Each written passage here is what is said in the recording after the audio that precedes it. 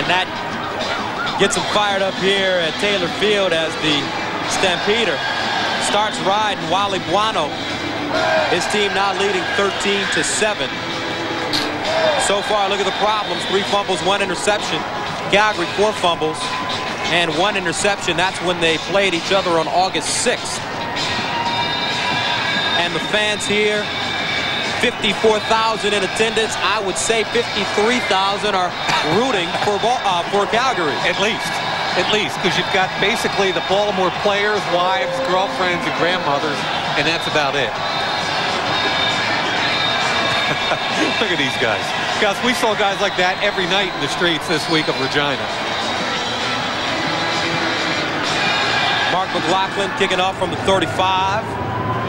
A drive kick. Scooped up at the 30-yard line by Chris Wright. Heads up the sidelines and gets wiped out shy of the 50.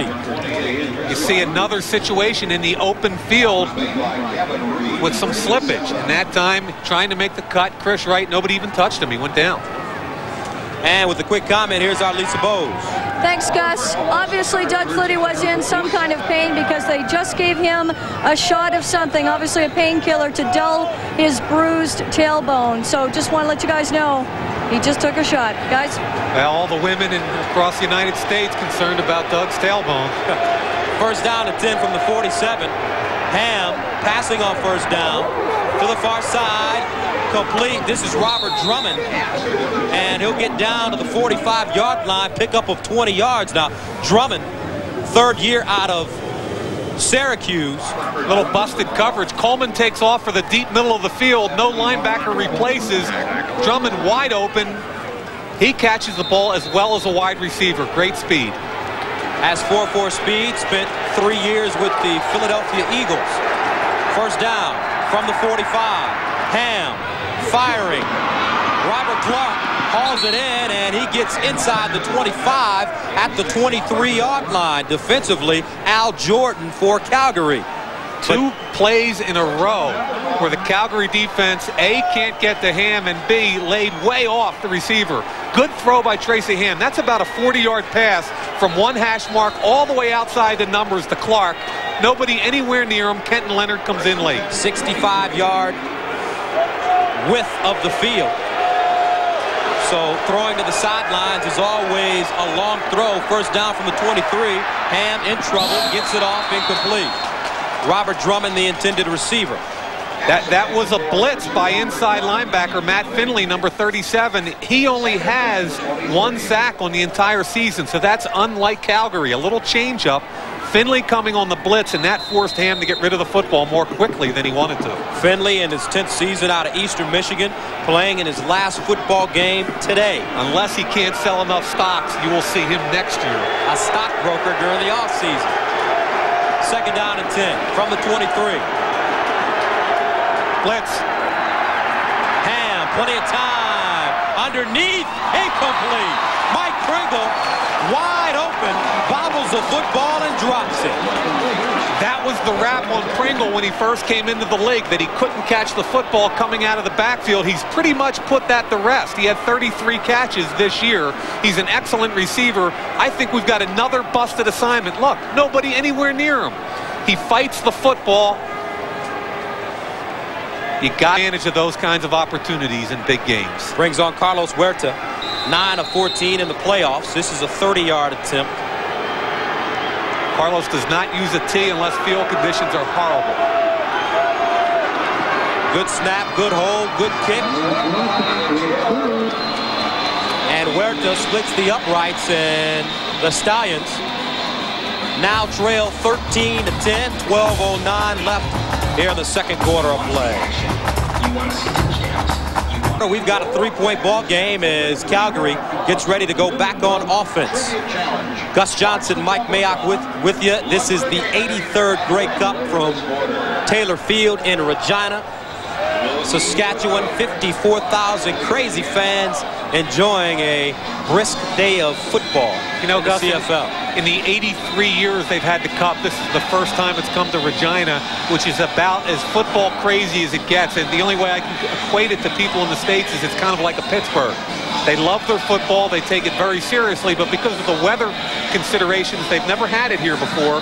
The people of Regina did a great job setting the whole week up, taking care of everybody.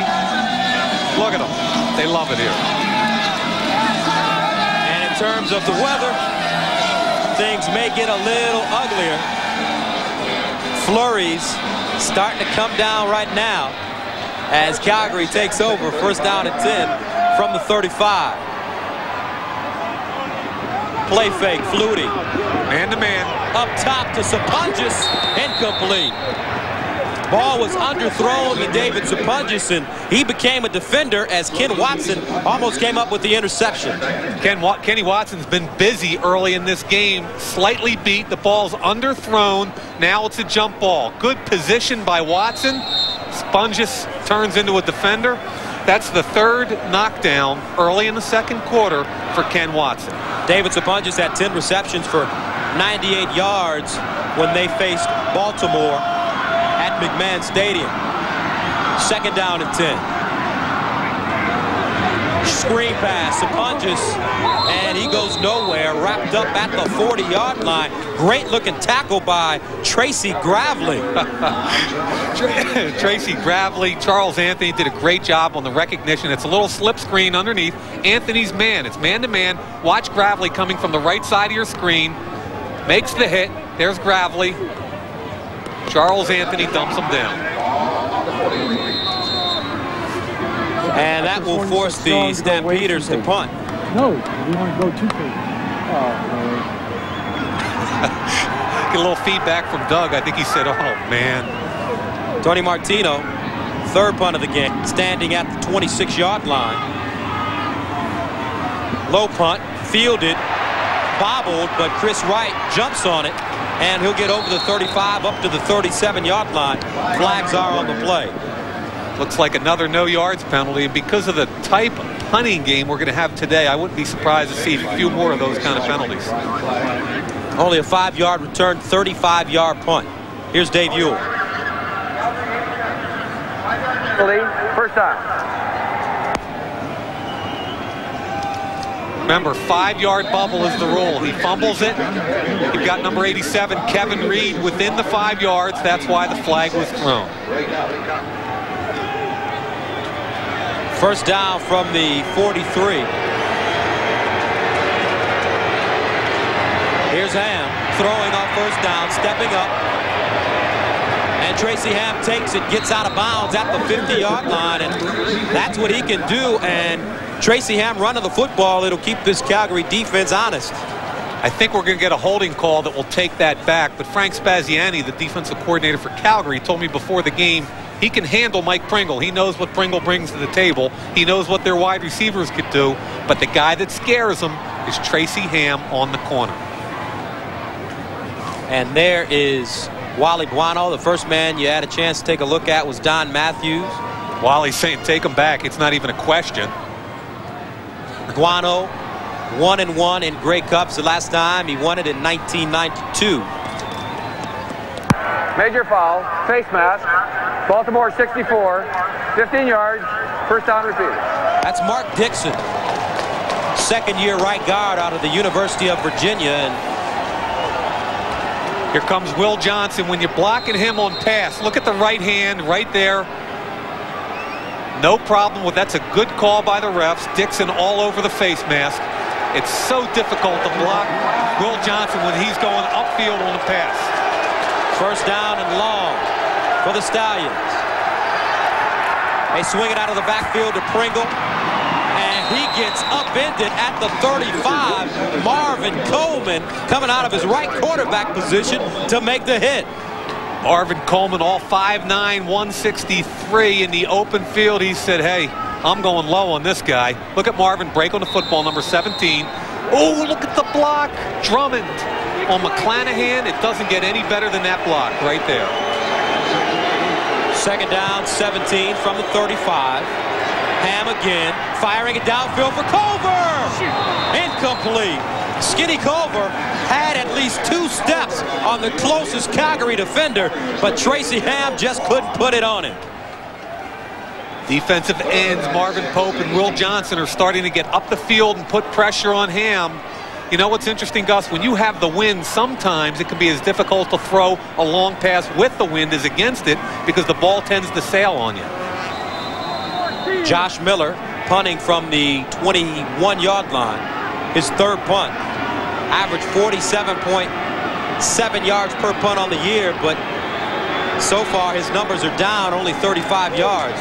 And he gets off a bomb here, driving Terry Vaughn back to the 20-yard line. Vaughn turning it upfield, and he's wrapped up at the 25 by Charles Anthony. 55-yard punt, a 6-yard return. 9:15 left in the second quarter of play. Calgary holding on to a 3-point lead.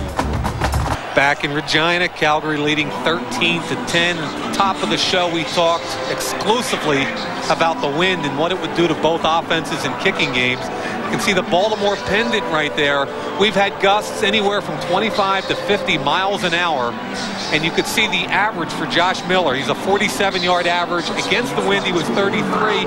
With the wind right there, he was 50-plus. Just shows you the difference. Wally Buono knows it.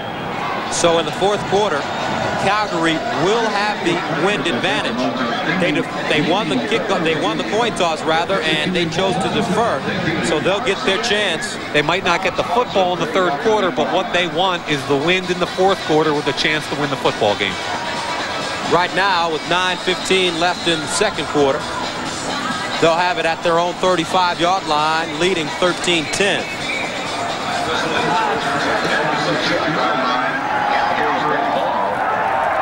Check that from the 26.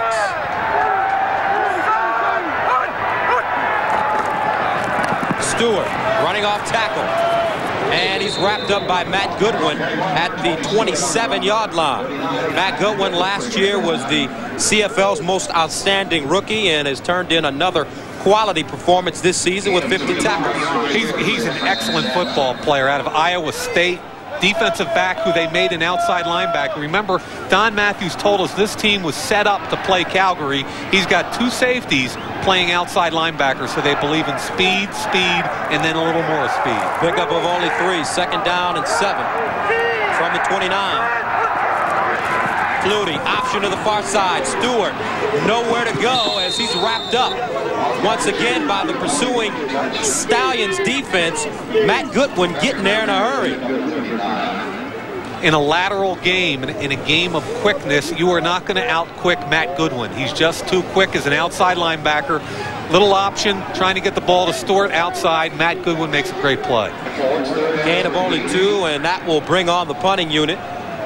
You've noticed, Gus, so far in the second quarter, Calgary hasn't gone into their no-huddle offense once. They're trying to milk the clock against the wind. Tony Martino standing at the 17-yard line. Chris Wright inches up closer now. He's at his own 47. Field position battle. And it's blocked. O.J. Brigance gets a piece of it. Ball heading towards the end zone. Picked up. And touchdown.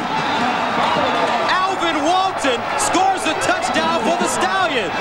It's been all special teams so far for the Stallions. A punt return for a touchdown, and now a block punt by O.J. Brigance with that man, Dirty Walton, scoring the touchdown. Watch what happens. It's a good snap. 1 step, 2 step, 3 steps, too long. Here comes Brigance with the block. And Alvin Walton, the former Redskin, number 4, does a great job of locating the football, catching it on the hop, and getting into the end zone. Alvin Walton leads his team in special teams tackles. He's a special teams player of the year for Baltimore, and in the right place at the right time. Last year in the Grey Cup, had an interception that he lateraled off for a touchdown. 7:39 remaining. Baltimore back on top, 17-13. Is O.J. Brigance. He blocked the punt that Alvin Walton recovered and got into the end zone for the touchdown. And O.J. Brigance, he's a warrior, playing in his 90th consecutive game. In 5 years, he's never missed a football game. And there are the turnovers, 1 apiece, resulting in scores for both teams. But the difference in the football game is 2 special teams touchdowns for Baltimore, totaling 14 of their 17 points. O.J. Brigance out of Rice was an all-Southwest Conference linebacker playing for the Owls. Also was an all-Western Conference player when he played for the BC Lions. It's a stack right there to the right of your screen. Here he comes. They stacked in the middle. He came loose on the outside. And Alvin Walton does a great job picking it up and diving in the end zone. So Walton gets all the publicity, but Bergantz made the play.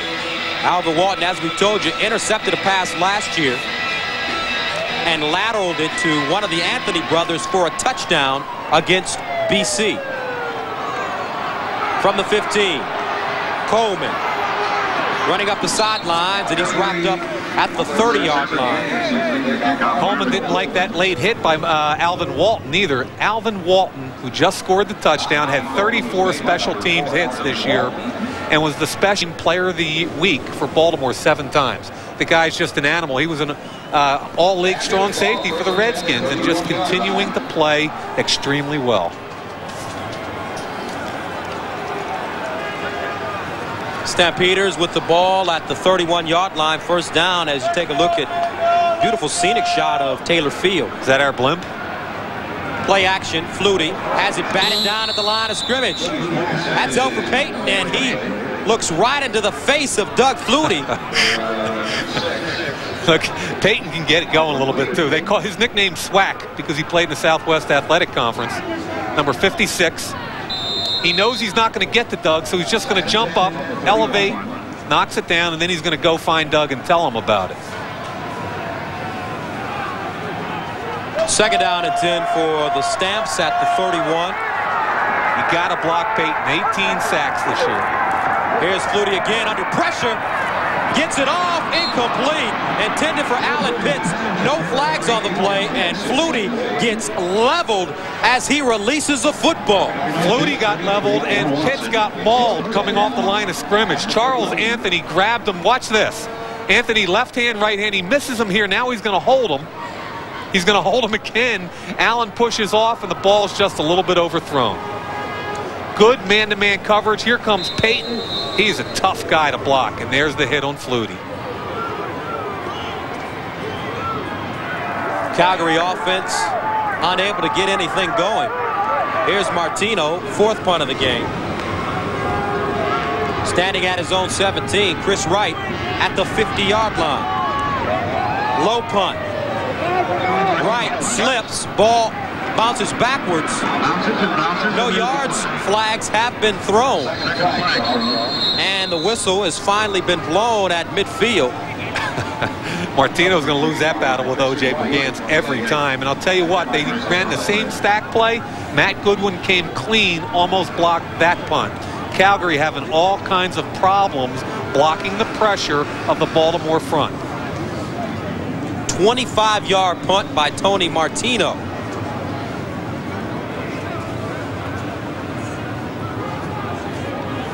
As a player, I always got nervous when these guys started huddling up. You never knew what they were going to come out with.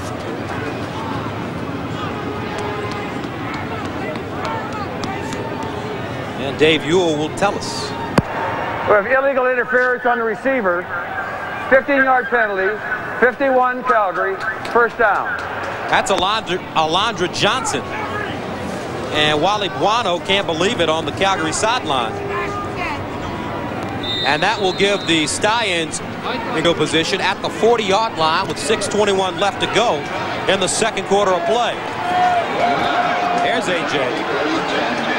Now they're in that same alignment they were in when they fumbled a little while ago. Look at the deep eye set with the late motion. And they give it to Pringle straight ahead, and he'll pick up a couple. Gonzalo Floyd, as well as Matt Finley on the tackle for the Stamps. You know, so far, Calgary's defense has been more than up to the challenge of Mike Pringle. 7 carries for 41 yards. Will Johnson head-to-head with Sharp Radonish.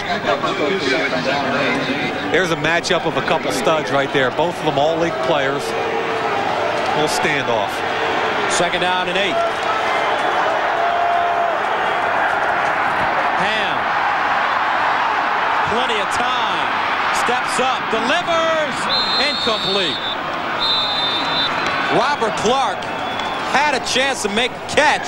Would have been a tough one, but one he should have made. That's the third time tonight Robert Clark had a chance to make a play and came up empty. You get the athletic ability here. Marvin Pope working on Big Neil Fort. 330 pounds against 250. And the Stallions offensive line doing a good job. This is the same line for the 6th consecutive week. And Carlos Huerta in to attempt a 45-yard field goal, and it's good. But there are flags on the play.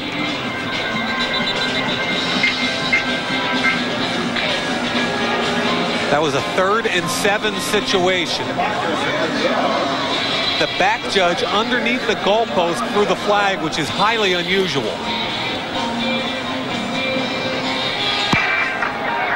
There's no infraction on the play. Field goal is good. So an inadvertent flag, and the field goal stands. So with 5:11 left in the second quarter, Baltimore leads 20-13. And Doug Flutie connect for a 27-yard gain. So the Stamps have it first down and 10 from the 48-yard line of Baltimore. Flutie out of the shotgun. Throwing to the sidelines. Tony Stewart out of the backfield. Runs over the first defender and gets inside the 40. Down close to the 35. Charles Anthony pushing him out of bounds. Doug Kraft getting run over on the play. Good job by Flutie taking what the defense will give him, which in this case is halfback Tony Stewart underneath the zone coverage. And when he catches the football, he's just going to run. Douglas Kraft, his ex-teammate, right there. First down again, but they're going to measure.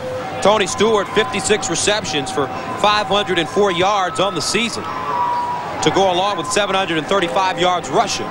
But when you talk about the most prolific passing team in the CFL, you talk about Terry Vaughn had 72 catches, Sapunjas 111, Pitts 100.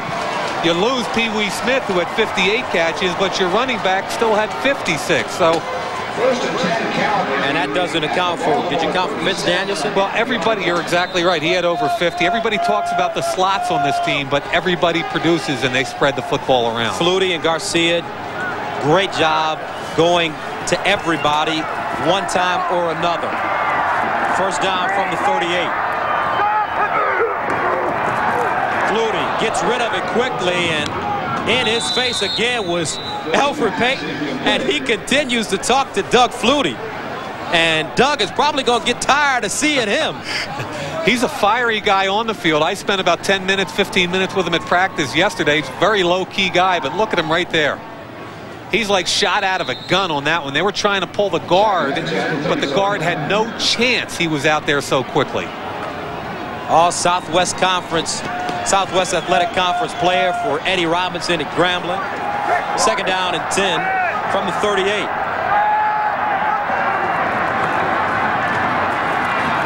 Flutie buying some time, flushed out of the pocket, and it's broken up. Broken up at the last moment by Chris Johnson, the starting free safety, first-year player out of San Diego State. Did a nice job following Flutie and then breaking late on the football. That's what differentiates a good defensive back from an average one, an ability to break on the football. Chris Johnson did a great job there. Johnson trying to come up with his 5th interception in 7 games. He's the 5th man to play free safety for the Stallions this year. Now, last year when they went to the Cup, Gus, all 5 of their starters played in every single game. This year, the defensive backs for Baltimore have been beat up. They've lost Lester Smith, Carl Anthony. And here's Mark McLaughlin, a 44-yard field goal attempt into the wind. Against the wind. Looks like it's died down a little bit, but before the game, he couldn't get close from here. Doug Flutie is his holder. And it's no good. Shanked. Oh, man. I guess it really isn't any good, is it? And that was like a 3-iron that just ugly from the minute you hit it. So McLaughlin trying to drive. he shanks it off his foot, and Baltimore holds on to a 2013 lead. Squad has become so successful is because Jim Sparrow's hired that man. Don Matthews, a Canadian coach with experience in the Canadian Football League, and when he built this team, he had a pretty good model. Well, I think what we've got is a bad weather football team. I think that if the weather's bad, and when I say weather, the wind, if the wind really affects the passing game in a bad manner, then I think the advantage goes to the team that can run the football, and we've been running it all year. So we've got a tailback and an offensive line that used to doing that, and I think that that would be to our advantage. Don Matthews talking about the weather conditions favoring. Yeah, he's hoping all week for bad weather because he thinks it takes Doug Flutie out of the offense and just lets him run his normal tailback-oriented offense. First down and 10. Ham spots his receiver. This is Chris Armstrong, his first catch of the game, but he goes down at the 12. When they throw the football, that's the guy they've got to start to find, Chris Armstrong. Robert Clark has dropped 3 already. Armstrong's one of the best wide receivers in this league. Big, strong guy, 6'2", 200 pounds, runs a 4.5. Both of them slip on the field. Armstrong's called down. But, Gus, they got to find a way in the pass game to get him the football. Armstrong, 64 catches on the year for 1,111 yards. Second down and 7. Ham all day, and he goes down. Shreko Zizakovic managed to surge through the line of scrimmage, and he comes up with the sack. You hear people talk about a coverage sack. That's exactly what that was. Tracy had plenty of time. He gets off the block of number 66, Neil Fort, and Shreko Zizakovic makes the play. Now, I had a chance before the game today down in the locker room to talk to Shreko about, he's a Canadian-born kid, but he went to Ohio State. We had a little talk about John Cooper and the Ohio State club this year. Miller punting out of his own end zone. Wobbly kick. Gets over the head of Marvin Coleman, takes a Baltimore bounce, and goes all the way down to the 37-yard line. That is huge. The fact that the ball was not handled by Calgary now puts them on the long field into the wind. Big, big leg by Josh Miller. 69-yard punt by Miller. Great punt by Miller, but inexcusable with a double safety back not to be able to handle that football. Marvin Coleman misjudging the ball as it goes over his head. Yeah, they had a double safety, and Marvin had to be best saved him 20 yards. So Flutie takes over at the 38. Trailing 20-13. They set up the screen on the near side, right through the wickets of David Sapunjas. Through the wickets? Through the wickets. You a cricket player? Oh, well, you know, I watch it every now and then. I think I got that on Sports Center somewhere. I like that. That was good. Through the wickets. Remind me of Bill Buckner. I'm sure Boston fans are familiar with that. So David Sapunjas and Flutie unable to hook up there, makes it second down and 10 as you take a look at John Huffnagel, the offensive coordinator for Calgary.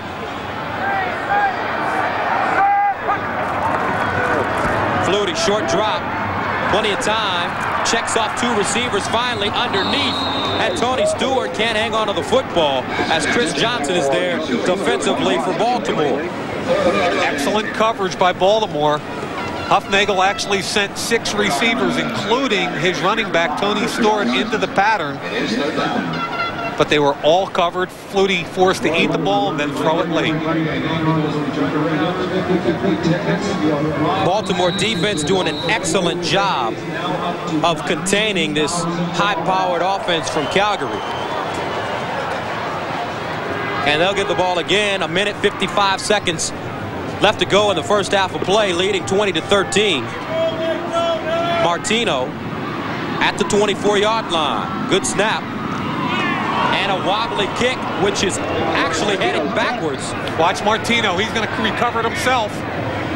And there's Chris Wright, picks up the ball, gets out of bounds at the Calgary 50. Now, they ref threw a flag for no yards, but he shouldn't have thrown it because Tony Martino, the punter, is allowed within the 5-yard bubble. They're going to talk about it and wave that flag off. Great hustle play. Bad kick by Martino, but great hustle play.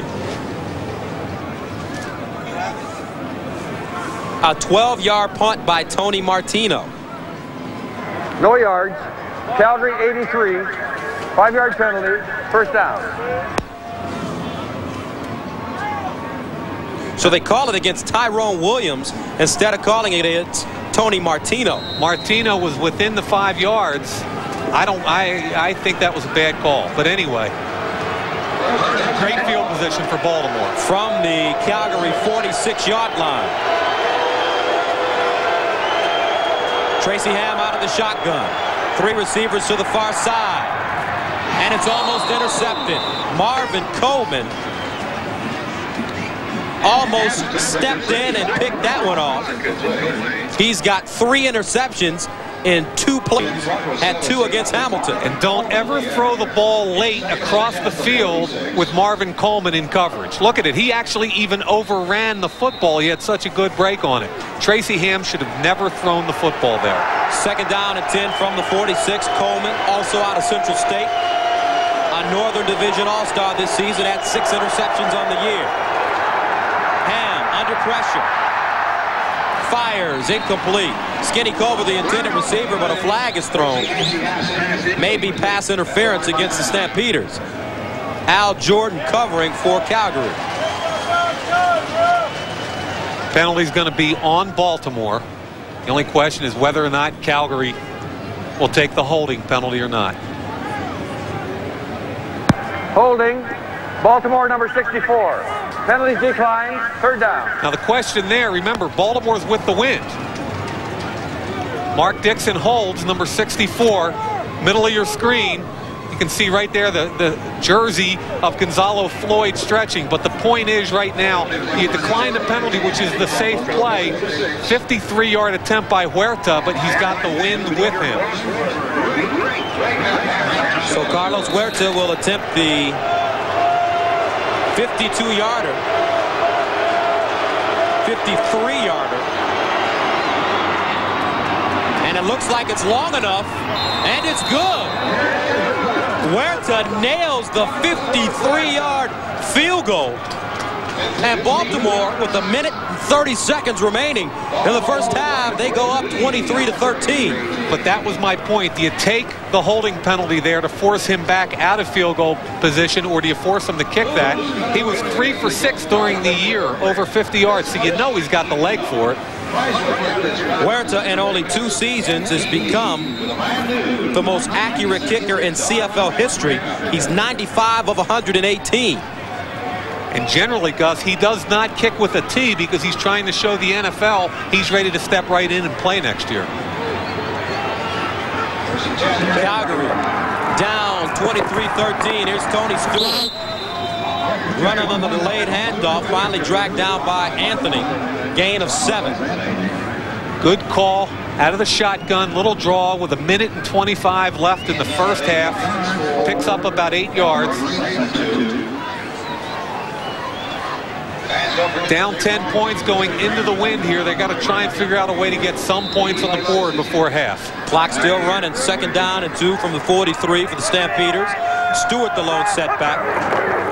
And here he is running off tackle again, and no room at all for him as Demetrius Maxey comes up with the hit.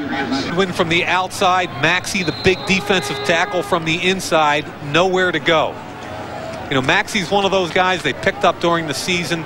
Big, strong inside guy. Doesn't get to the quarterback a whole lot, but he's great against the run. Maxey, also out of UTEP, was a teammate with Gonzalo Floyd. Now don't forget, coming up at halftime, Larry Smith, the commissioner of the CFL, and Jim Spiros will be talking with our Mike Mayock. Lisa hits the town with Jeff Garcia's home video camera. And we'll also have the 1995 CFL Player Awards. Good stuff. There's Flutie and Huffnagel talking. John Huffnagel was a quarterback at Penn State under Joe Paterno. Also played in the NFL and here in the CFL. He played 12 years up here, played 3 years for Denver. Great football guy. 1:13 left in the half. 3rd down and 2. Flutie with a blocker in front of him. He is going to take this one himself and pick up the 1st down. And he gets to the 50-yard line. Matt Goodwin with the tackle. That's Doug's favorite play, probably going back to Natick High School, certainly at Boston College. Little bootleg action, and Jamie Crysdale, his center, 67, will come out in front of him. See the fake to Tony Stewart. Crysdale, number 67 in front. It's a planned run all the way. 1st and 10. 1st down from the 51. Flutie in trouble. And he runs and is hauled down from behind. That's Maxey again. 2nd time we've called his name. And Flutie will only pick up about 3 yards on the play. When you rush a guy like Flutie that can run the football, spacing between your 4 front men's critical, so there's no gaps. That's a great job by Maxey, falling back off and making the play. 43 seconds remaining in the half. That was 2nd down and 9. Incomplete, but it's caught. This is Pitts, right place at the right time. And that's Alan Pitts' first catch of the half, and he's lucky the football eventually got to him. Hey, nothing wrong with a little bit of luck. Break on the football, it goes through 2 people, and Alan says, okay, I'll take it. Alan Pitts looking the ball in. Great concentration there. 1st down from the 41. Flutie in trouble again. And he goes down at the 46-yard line. That's right. Demetrius Maxey coming up with the sack at the 46. Big half for Demetrius Maxey. Just in this series, that's 3 consecutive plays that man has made. We have flags down. I think it's going to be offsides, Calgary, and decline. Illegal procedure. Calgary 18. 2nd down. Wally Buono has to come up with something now. We've got under a minute. We're down to 22 seconds and counting. They're outside of field goal range. 5-yard loss. They set up the screen. Here's Stewart. He loses his footing and gets back to the original line of scrimmage. Tracy Gravely made the force on that. All it does, as Gus just said, is back to the line of scrimmage, the 42-yard line. You've got to get closer for a more realistic field goal opportunity.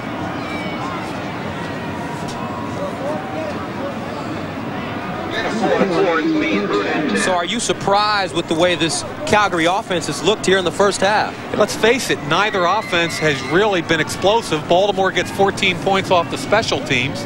Calgary has sputtered, especially against the wind. 2nd half will tell the story. I really believe this game will go into the 4th quarter with either team having a chance to win the football game. Calgary averaging 434 yards per game in total offense, 355 yards passing, led by that man there, Doug Flutie. But right now, his team operating with a deficit, trailing 23-13. 12 seconds, you're trying to get 1 completion down the field, close enough for a field goal attempt. Out of the gun. There it is. Near side, incomplete. Terry Vaughn misjudging the football. You also saw the effects of the wind, throwing directly into the wind. The ball sailed on him a little bit. He's wide open in the flat. This would have put it into field goal range. Watch what happens. Just a little bit over Terry Vaughn's outstretched hands, and that's going to bring up a long 3rd down situation. The question is field goal. Check that. 1st and 10 Baltimore. Stampeders turn it over on downs. From the 42, 7 seconds left in the half. Looking for a big completion underneath, incomplete. Intended for Chris Armstrong. Tracy Ham has been underthrowing his receivers today. Really a tough wind to gauge. Wind's behind you sometimes, swirling sometimes. So with only 3 seconds remaining, 2nd down and 10 for Baltimore from the 42. This will be the last play of the half. Ham will let it go. Drummond at the 50, and he goes down inside the 50. Marvin Coleman making the tackle for the Stampeders. So at the end of one half of play, the Baltimore Stallions will head into the locker room with a 23-13 lead in this, the 83rd Grey Cup from Taylor Field in Regina. Once again, Gus Johnson, Mike Mayock. Very interesting, as you talked about, the special teams really making the difference here in the first half. Well, we heard Don Matthews say to win the football game, Chris Wright had to make a play. What happens? First punt return, bang, 82 yards, touchdown. But then after that, they block the punt. O.J. Brigance does a great job. Alvin Walton picks it up for a touchdown. 14 points off special teams, advantage Baltimore. In terms of adjustments for both offenses in the second half, what do you think needs to be made? Well, let's be honest about it. Both offenses were sporadic at best. Calgary came out with a no-huddle fire offense in the first quarter. Pure conservative in the second quarter. Be interesting to see what they do with the wind in the second half. Well, Baltimore leading with one half remaining here in the Grey Cup. And coming up at halftime, we've got a full schedule, including a talk with the Commissioner, Larry Smith, as well as Baltimore's Jim Sparrow. So stay with us. We'll have more from the 83rd Grey Cup right after this quick commercial timeout. Stay with us, everybody.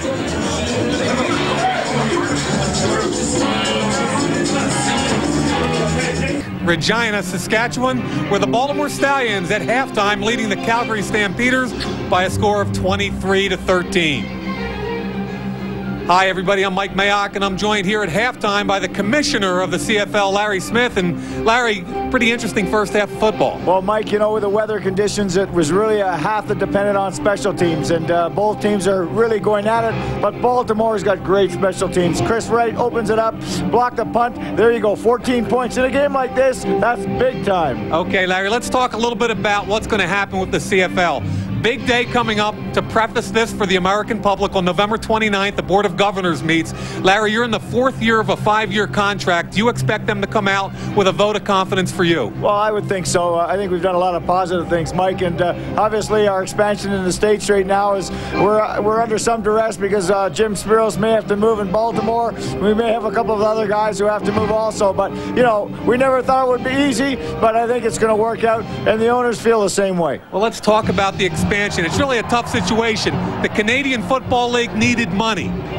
You guys expand into the States. There's a fee that comes into it. You've been criticized by some people for expanding too quickly. Yet, do you feel like the league subsiding, continuing, depends on the expansion? Well, I think that expansion has done two things. One, it's regenerated interest in Canada, and two, we have started to penetrate the United States. It's a big market, but it's a 4-down football market. We're coming in with a slightly different product, which is excellent.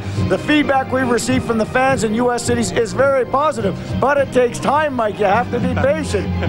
Now listen, 5 teams south of the border, 1 run by Jim Spiros in Baltimore, had a great year. The other 4 somewhat questionable as far as fan support. How many communities will be in the same places they were last year south of the border? Well, I think, Mike, we may have 2 to 3 teams potentially moving this year. But, you know, the most important thing is we get Jim reestablished. We get some commitment out of our U.S. owners. We can make this work in the States because the fans watching the game see constant action. The other thing is it's affordable pricing. We got a 104-year-old institution. Even though it's from Canada, we're giving something the American fans want because it's so darn expensive to go to other professional sports games. Quickly, give me an economic snapshot of the league as it stands today. Well, we're very stable from a league perspective. Our Canadian operations have improved dramatically. We have to get our U.S. operations more established, build up our fan base, build up local sponsorship. We'll be okay.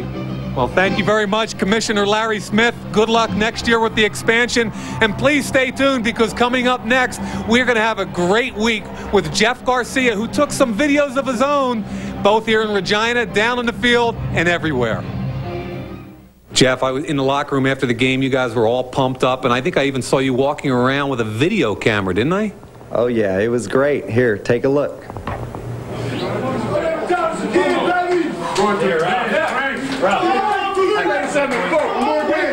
Good job, Willis. Right on, baby. We're going. All right, all right. You know what I'm saying? Like that. I hear you. Jamie. Is that all you can say, Jamie? Slick, no slick. Going to the cup, baby. We're going to win it. Right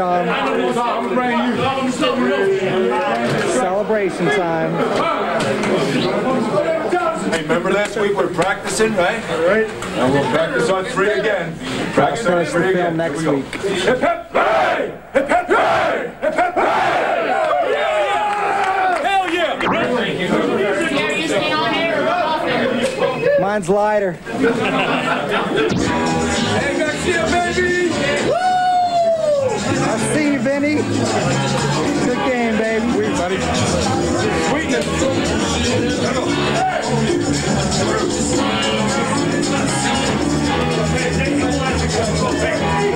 What you got to say, Martino? Come on, you're better than that. Give me something.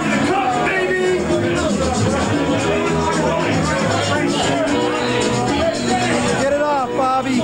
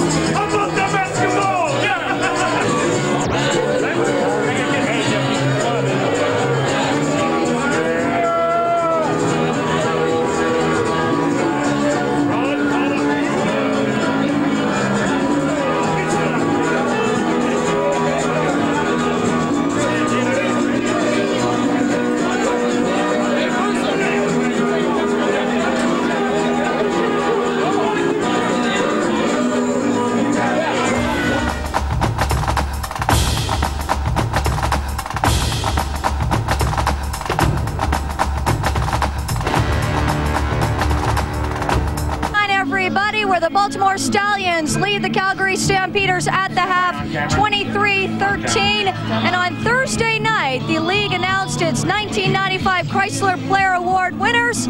Let's run them down for you. The most outstanding defensive player this year, Edmonton's Willie Pless. 5 straight years as the Eskimos' top defensive player. Pless led the league this year with 100 tackles. And the most important thing that my mom always told me was to do the best I could in everything I do. And her last acknowledgement was, Willie, go out and play the game. Outstanding rookie again from Edmonton, Shalon Baker. The Eskimos have a long tradition of great pass receivers, and Shalon Baker hopes to be the newest addition to that list. 79 receptions in 1995, 1,156 total yards, netting him an average of 14.6 yards per catch. I have to give credit to my teammates, my family, and the Edmonton Eskimo organization who helped me get here. Top offensive lineman this year, Baltimore's Mike Withicombe, a CFL rookie this year with 6 seasons in the NFL and World League. Withicombe was the anchor of an impressive Baltimore line that led the way for Mike Pringle. He was an obvious selection, 6'5", 300 pounds. And I just got to thank all the guys that I played with, because I've had a really good time this year, and I've just had the most fun I've ever had playing professional football. So, thank you. The Sponge soaks up his second Outstanding Canadian Award. That is Dave Sapunjas. His numbers speak for themselves. 111 catches, 1,655 yards, and 12 touchdowns. Oozing consistency with 271 receptions in the last 3 seasons. I said last week that I wanted to come here for the nominations, but more importantly, I wanted to come here with 36 other guys, and we did it last week, and they've been, a lot of them are here tonight supporting me, as well as my owner, my coaches, and other people in the organization, and this award here is a real tribute for all of them, not just myself. And finally, the league's outstanding player, Mike Pringle, the Baltimore running back, no question, the offensive leader of the Stallions.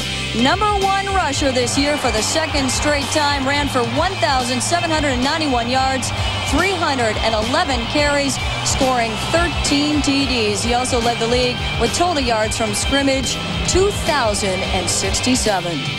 I'm glad I won this award because it gives me another opportunity to publicly thank my teammates. You know, I can never get enough of thanking them.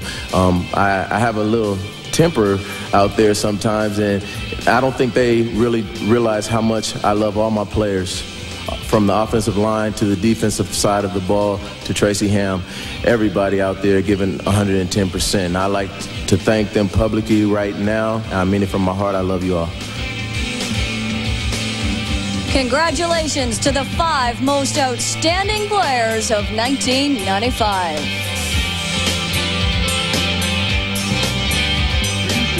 And festivities continue here at halftime of the 83rd consecutive Grey Cup. Baltimore Stallions leading 23-13 over the Calgary Stampeders. And joining me now is the owner of the Baltimore Stallions, Jim Spiros. And Jim, you're one of the few owners I know with experience as a professional player and coach. Your view of the first half? Well, I tell you what, it's become a defensive battle. Both defenses have neutralized the offenses, and it's broken down now to special teams. There is some weather factors here. I look for the same thing in the second half. We do know Doug Flutie wants to throw the football, so our defense is going to have to buckle down and keep doing what they've been doing in the first half. Speaking of special teams, let's talk a little bit about that NFL club in Cleveland moving into your backyard. What's going to happen?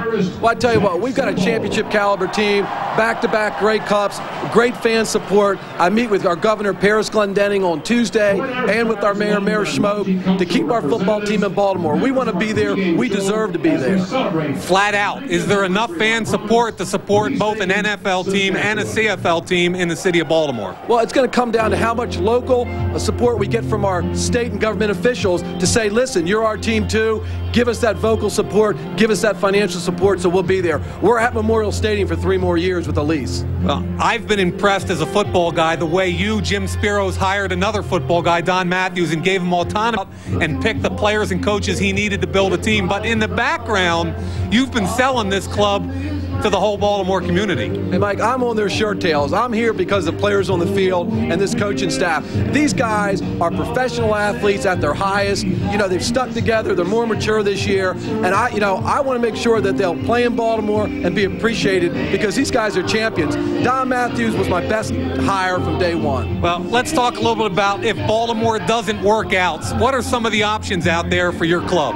Well, I tell you what, we've had a lot of inquiries from a number of cities. It's no secret I've been to Houston already. I've met with the Astrodome officials. I've talked to their mayor, Mayor Bob Lanier. But right now, my objective is that I'm from Maryland. This team belongs in Maryland, and I'm going to leave it up to the government officials to make sure they keep us there. Now, Houston, of course, has been stung by the Oilers moving to Nashville. What's your view of American expansion? You've got a big meeting coming up on the 29th. What happens? Well, I tell you what, we have 4 owners that are committed to being here in 1990. 4 American owners. 4 American owners in 4 marketplaces. I think we have some opportunities in markets such as Portland, Milwaukee, Orlando, Miami. So we need good owners. It's not just about money. You've got to have owners that are committed, that get involved in the community, and they become a part of that community. That's key. You can't be an out-of-town owner in this league because we depend so much on ticket revenues in the seats. And if we get that, we can build on a television contract for the states.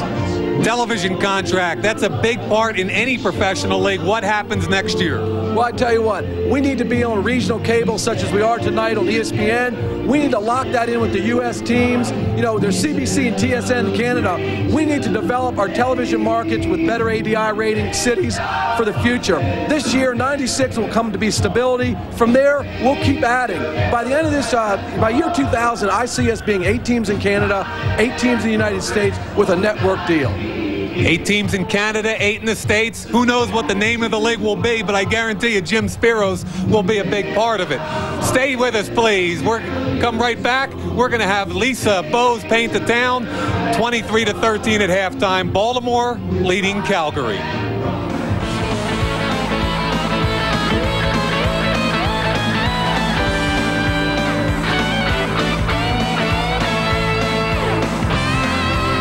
We'd like to welcome you back to Taylor Field in Regina, where we're at halftime of the 83rd Grey Cup, and we sent our Lisa Bowles out to check out the nightlife here in Regina. Just like any championship game, there's a lot of stuff going on off the field, and Regina is no exception. This is their first ever Grey Cup, and these people are pumped. So come on, Doug, let's go check it out. I just hope we can fit everything in. Oh, thank you, sir.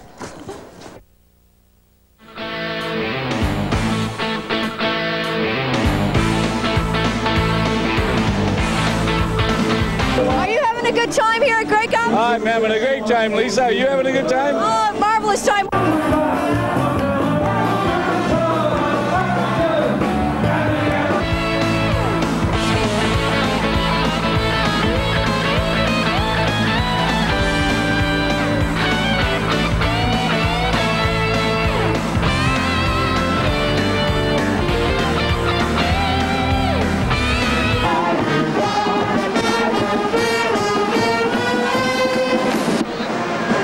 Great this is for Regina.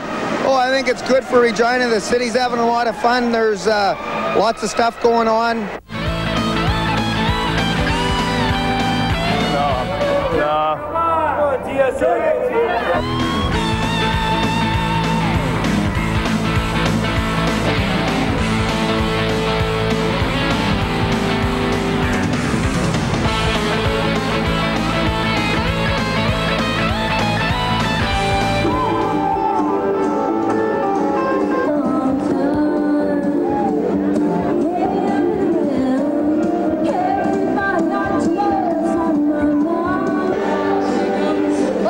Biggest party's going, but I hear the biggest is downtown, so I gotta keep moving.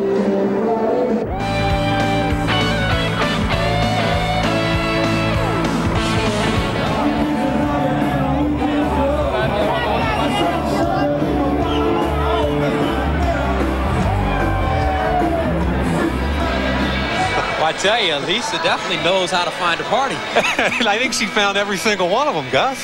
Well, anyway, let's take a look at some of the highlights from the first half of play, and we talked at the top of the show the importance of special teams, and could Chris Wright break a touchdown? Well, look at this. First punt of the game, 82 yards, coast to coast, 4.35, 40-yard dash speed. Huge play, 7-0 lead Baltimore. And with the 2 field goals after that, first and goal, Marvin Pope, the defensive lineman, in the offensive backfield, slips into the end zone. Great catch. That made the score 13-7 Calgary. But special teams continue to play a big role. O.J. Brigance with the block. Alvin Walton, the former Redskin, picks it up on the 3-yard line, dives into the end zone, and it's a 17-13 Baltimore lead. Then at the end of the half, the little man with the big leg, Carlos Huerta, 53-yard field goal, and that's our score at half, 23-13. Now let's look at each team individually, Mike, and we'll start with Calgary. When they had the win the first quarter, it seems like Doug Flutie may not have gambled or thrown the ball down the field with the offense as much as he would have liked. Well, he kept trying to get into a rhythm, but he couldn't because of the special teams play by Baltimore. And what happened was he went no huddle, that fire offense that they have, but he couldn't get any consistency. And all of a sudden, it's the end of the quarter, he loses the wind, and they're losing the game 7-6. And when you look at Baltimore defensively, they've gotten a lot of pressure on Flutie, but like the Calgary offense, their offense is also sputtered. Both offenses sporadic at best. Alfred Payton getting a lot of heat up the field on Doug Flutie. The Calgary defense doing a great job on Mike Pringle. Like great championship games often happen, Gus, field position, special teams, and defense. That's what wins championships. Because of the weather, the statistics won't be overwhelming, and you take a look at them. Passing yards, 95 to 142. Anything jumping out at you, Mike? The interesting thing is that Calgary clearly has the advantage in total yards, yet they're losing the football game by 10 points. The bottom line, as we've stressed all night from beginning all the way up through this point of halftime, is special teams. Baltimore's winning the special teams battle. So we're getting ready to start the second half of play of the 83rd Grey Cup here from Taylor Field. And Baltimore Stallions have been in this position before. Last year they led the Grey Cup against BC, only to lose in the final seconds on a Louis Pasaglia field goal. Let's see if they've learned from their heartache of last season, and let's see if they can keep this man Calm down, Doug Flutie. Cold weather. He's had problems with the elbow. He had the tailbone hurt in the first half. He's going to try and stay as loose as he possibly can. There's Doug's numbers for the first half. Not overwhelming, but certainly pretty good for the type weather conditions we have right now. Baltimore will receive the football to start the second half of play, and they will have the wind at their backs. As you take a look at Mark McLaughlin getting ready to send it away. And Gus, you made the point at the beginning of the game. Calgary won the coin toss, deferred. That gives them the football with the wind in the fourth quarter of this football game. So this is a critical quarter for Calgary. They've got to shut out, not shut down. They've got to shut out Baltimore in the third quarter. And for Baltimore, knowing that they're going to be playing into the win in the fourth quarter, they need to try to score as many points as possible. Got to get after it, starting with that guy right there, Chris Wright, on special teams, going through Tracy Ham and Mike Pringle. And one more thing they have to do is get the football to Chris Armstrong. Only had one reception in the first half. The 83rd Grey Cup from Regina, time it's ever been played here in the province of Saskatchewan. Next year it will be in Hamilton. And the year after that, it was scheduled to be in Baltimore. But the key to that, as Jimmy Sparrows told me in the airport the other day, is that he personally owns the rights to the '97 Grey Cup, not Baltimore. So if he moves to Houston or Northern Virginia, whatever, he has the rights. And down on the sidelines, let's check in with Lisa Bowles. Thanks very much, Gus. Tyrone Edwards, injured running back for the Calgary Stampeders, is with me. Tyrone, your assessment of the first half. Well, I just think it's just been up and down. You know, our special teams needs to pick it up. And right now, you know, they only hurt us with 2 big plays, and that's it. Our defense is doing a good job. Our O just has to get on the field, make some long drives like we did last week, and just keep the intensity up. Thanks very much for your time. Enjoy the rest of the game. Well, thank you. Tyrone Edwards, guys, back to you. Now, Edwards played at Cal Berkeley, and he was behind Russell White. Remember, a couple years ago, White was a Heisman Trophy candidate at Cal Berkeley, and they consider him the back of the future. And with the way Tony Stewart has been fumbling the football this season, next year it probably will be a dogfight in training camp. Now, you're pretty tough on Tony Stewart. He's a good football player, but like you've said and I've said before, the Achilles heel, the only downside to Tony Stewart is he will put the football back on the ground if you hit him hard enough. As evident in the first half of play. So because of the extended halftime, it's taken a little extra time to clear off the field here in Regina. So they're trying to get fans off the field, off the edge of the field, so we can get the second half underway. Any key players besides the principals that we've talked about that we may want to keep our eyes on to start this second half? Well, I think Chris Armstrong has got to get involved in the pass offense for Tracy Ham in the third quarter. He's with the wind. I think he's got to go get him in the third quarter and try and get his slot back Armstrong involved. And on the other side of it, for Calgary, well, let's face it, Doug Flutie's got to get on the corner and get some things going with Tony Stewart and his wide receivers. As you take a look at Tracy Ham now, he has won the Grey Cup before, and he has played in the CFL for a number of years, coming out of Georgia Southern, where he won 2 national championships for Irk Russell. Rushed for 1,000 yards in college, has great legs, although he is getting a little bit older. You know what's interesting is people talk about quarterbacks maturing, and generally people accept if you say that a quarterback was a scrambler but he gets older and then he scrambles to throw as opposed to scramble to run. Well, the Calgary coaches are concerned about they'd rather see Tracy Ham scramble to throw. They feel like he's more dangerous using his legs instead of his arms. And in the CFL, both quarterbacks, usually the quarterbacks for each team, they call their own plays, and that makes the game even that much more interesting, because the guys out on the field are just kind of reacting to what they see as they approach the line of scrimmage. Yeah, it really is interesting because there's a combination. For instance, Doug Flutie generally will get signals wig-wagged into him through offensive coordinator John Huffnagel, but whenever they get in that fire offense, Huffnagel even tells us, he just kind of throws his hands up and says, well, it's out of my control. It's Doug's game now. 1984, Flutie led the Boston College Eagles over Miami, and what they affectionately call in Boston the miracle in Miami. When what's that guy's name? What's the guy's name he hit in the back of the end zone? Gerard Phelan.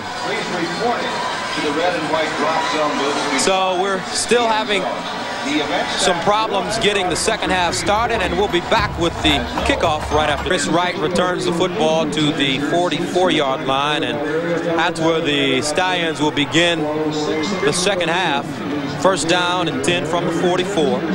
Mike Pringle, the lone setback for Baltimore, as Tracy Ham audibles at the line of scrimmage. This is Pringle trying to get outside, breaks one tackle, stays on his feet, turns a corner, and he's finally pushed out of bounds at the 48-yard line. Anthony McClanahan had a chance to haul him down, but he just couldn't do it. That's that little bounce play. Pringle loves the play. Guard pulls out in front of him, but McClanahan, as you said, forced him to bounce it wider than necessary, and the pursuit caught up to him.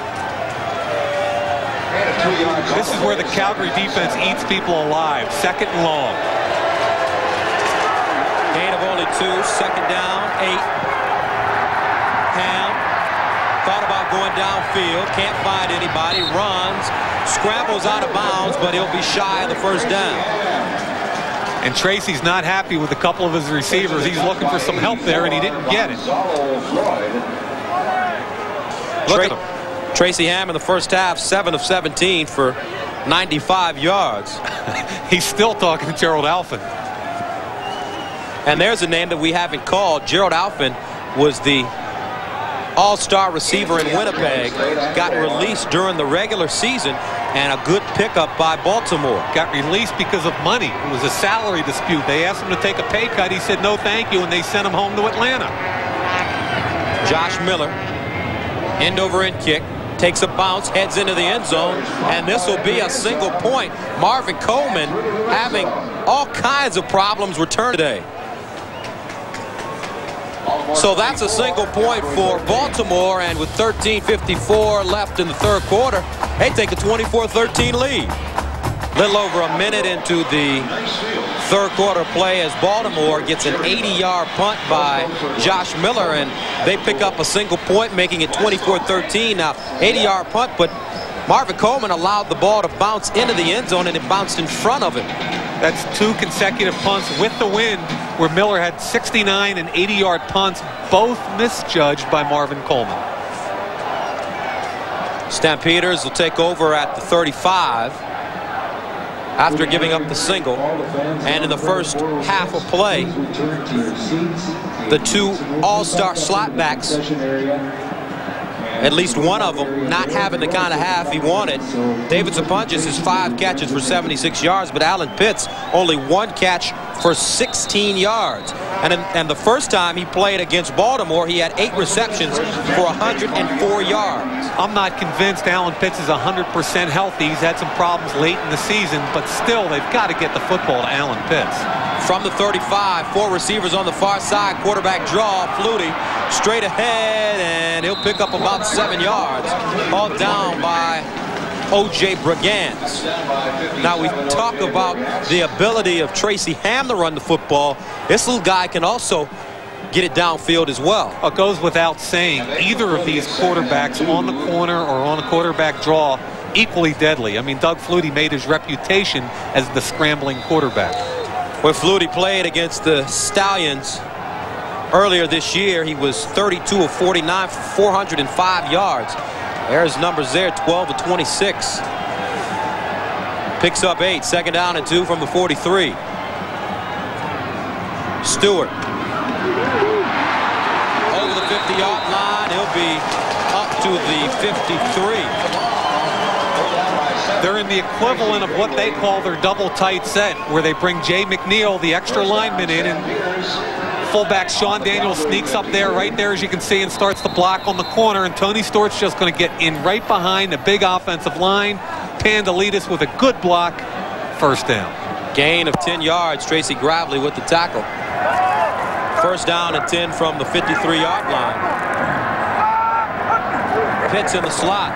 They run the counter trade. Stewart with the blocker in front of him. Gets spun around and finally knocked out of bounds by Matt Goodwin. Initial contact made by Charles Anthony on the force. Let's see what, while we have a chance, let's go down to Lisa Bowes. Elfrid Payton, we can off one block, getting hit by Rocco Romano on another. Stewart only picking up 2 yards. 2nd down and 8 from midfield. Terry Vaughn splits to the far side along with Vince Danielson and David Sapunjas in the slot. Flutie out of the shotgun. Underneath, complete. This is Pitts. Alan Pitts down to the Baltimore 45-yard line. See, that's where Alan Pitts is most effective. It was a blitz situation, one-on-one coverage, and Flutie knows that he can use the size advantage. Look at the push-off, comes back to the football. That's 6'4", 210 on Charles Anthony, who's 6'1", 190. Advantage Pitts. Pitts out of Cal State Fullerton had 100 receptions for 1,492 yards. And he didn't even play the last 2 games of the year. This guy has been the most productive player in the league 2 years in a row. From the 45, 1st down, inside handoff Stewart. He gets down to the 39-yard line. O.J. Brigance with the stop for the Stallions. And let's not forget what's happening right now. They're controlling the clock against the wind. Payton comes up the field. The ball's going to go back inside him. Shoestring tackle on Stewart, but it's an effective drive against the wind, getting close to the red zone, Gus. This is exactly what they said at halftime they needed to do. Pickup of 5, 2nd down and 5 from the 40. Flutie rolling, gets rid of it, and he has a receiver. This is David Sapunjas at the 32-yard line. Tracy Gravely there to bring him down, but Sponge picks up his 6th reception of the game. Flutie ends up a little deeper than he expected on this play. Maxey's pushing him, Brigance is pushing him, but he does a nice job throwing the ball inside Payton for the 1st down to Sapunjas. And when you talk about Sapunjas and Pitts in the history of the league, no 2 receivers have ever gone over 100 receptions. Sapunjas this year with 111, Alan Pitts with 100. Here's Flutie on 1st down, again, complete. Terry Vaughn at the 20. And he'll get down to the 10-yard line. Doug Kraft with the saving tackle. Baltimore is a man-to-man defensive coverage team, and that's one of the most effective plays against man-to-man. It's a crossing route. Vaughn will come from the right side, cross underneath the left, and he gets the defensive back, gets caught in the traffic. That's Goodwin trying to cover the wide receiver man for man. And that's mismatch advantage Vaughn every time. 2nd catch of the game, game of 22 for Terry Vaughn. Now, only the 3rd time in the history of the league that 3 receivers have gone over 1,000 yards, the 3rd being Terry Vaughn. Here's Doug Flutie. He wants to run it, and he is corralled at the 11 by O.J. Brigance. And he goes into a sack dance. And the fans north of the border aren't real happy about it. Payton runs himself out of the play up the field. Flutie takes it down. I thought he was going to take off. Just that hesitation gives Brigance the opportunity to make the tackle. Hog ties him and then does the dance. There it is. See, they had a curfew this week, Gus, so he had enough energy left over to do the dance that he couldn't do during the week. 2nd down and 10 from the 11 for the Stamps. Big play. Their opening drive of the 2nd half. Flutie in trouble again, trying to get out of the way. Flutie turns the corner, and he'll be shy of the goal line. Ball will be spotted at about the 1, and that may be enough for the 1st down. And there's that 4.5 speed of Doug Flutie. The thing I like there, and you can see Doug is telling him how far. The thing I like is no hesitation. When he goes up the field, he knows he's running the football. This is when he's his best. Gets a great block by Tyrone Williams up the field. He gets to the corner, drops the helmet. Boy, that's a good play. Charles Anthony making the saving tackle for the Stallions. Good block by Tyrone Williams down the field on the linebacker, allowing Doug to get to the corner. Big, big call here. 3rd, not goal to go here, as you said, Gus. They can still get a 1st down. 3rd down and inches. Now remember, in the CFL, the defense has to line up 1 yard off the football. They're in their big set. Tony Stewart, and Flutie gets over the goal line, and it won't be a touchdown. No call yet. But he will pick up the first down for sure. Looks like he was in from our vantage point. Remember, it's not the helmet, it's the location of the football. Football has got to break the plane. It's in his left hand. You can see him turning and churning, but that ball's still in his left hand. From up here, I thought he was in the first time, but Gus, from there, no way. I think that's a good call. Problem now is the measurement. And they do get the first down. Now, the interesting thing, you saw where the ball was lined up on about the 3-inch line. Remember, in Canadian football, because of the 1-yard neutral zone, the ball gets brought back to the 1-yard line. He's churning and churning, but got down to about the 3-inch line. It's brought back to the 1-yard line. First and goal. From the Baltimore 1. They got the big set in, Pope and Zizikovich. Flutie again over the right side. Touchdown, Stamps.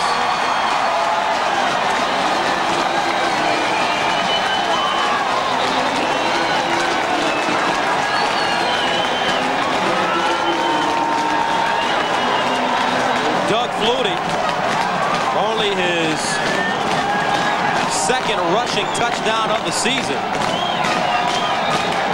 That makes it a 24-19 ball game. Reverse angle going off the right side behind Crysdale, Pandelitis, and Romano. Not to be denied. I remember one time you got on one of those horses in Baltimore. You would have to bring that up, wouldn't you? Oh, my Welcome God. to the end of my broadcasting career. Extra point is good. And with 7 minutes and 2 seconds remaining in the third quarter play, Baltimore now leads by only 4.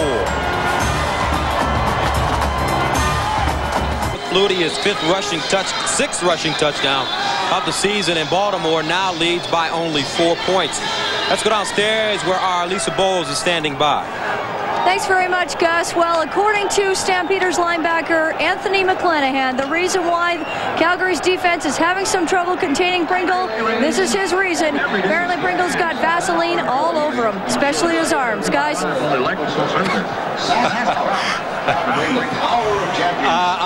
I'm not even going to make a comment about that, but obviously in the cold weather, a lot of guys generally will put substances on their body. But I mean, he's got 9 carries for 48 yards. That's not too bad.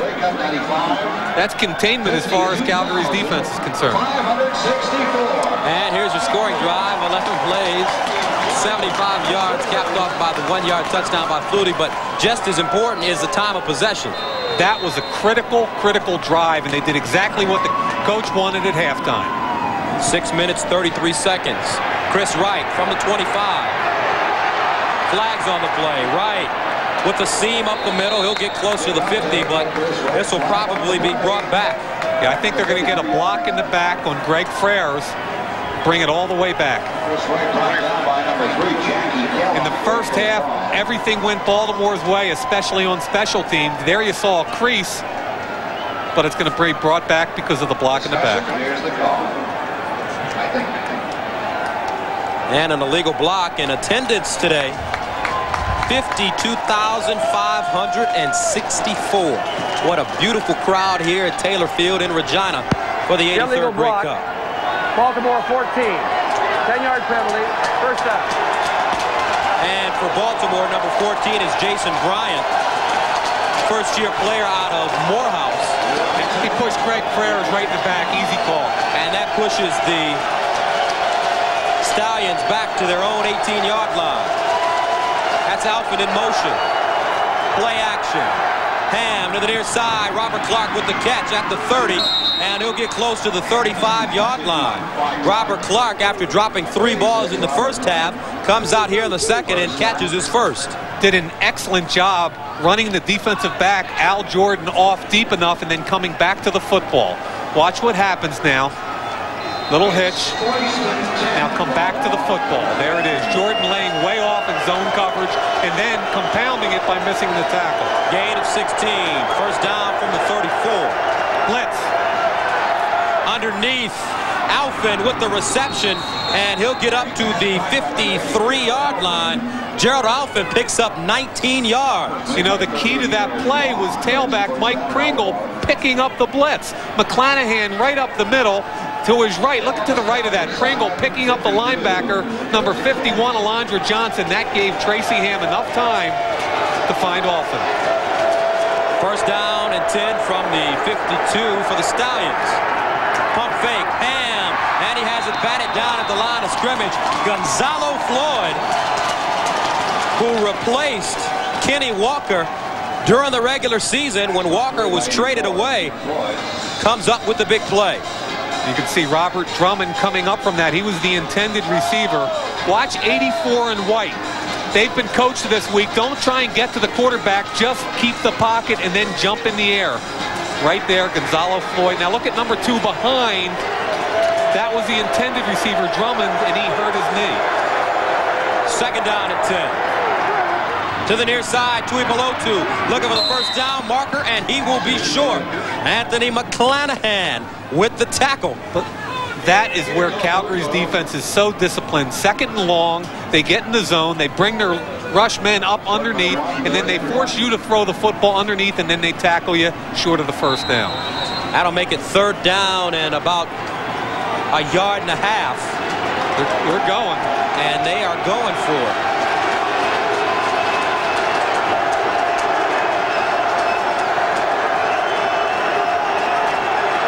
Ham straight ahead as he goes over the left side of Mike Withacombe and Shar Pordanish. Withacombe, the most outstanding lineman in the CFL this year. Pordanish last year. And what makes it more interesting, Withacombe wasn't even a starter at the beginning of the season. And Calgary seem to think that they didn't make it. That was a long yard right there. I think they're going to measure that. It was third and a yard and a half, in my opinion. Quarterback sneak is tough when you got more than a yard to go for.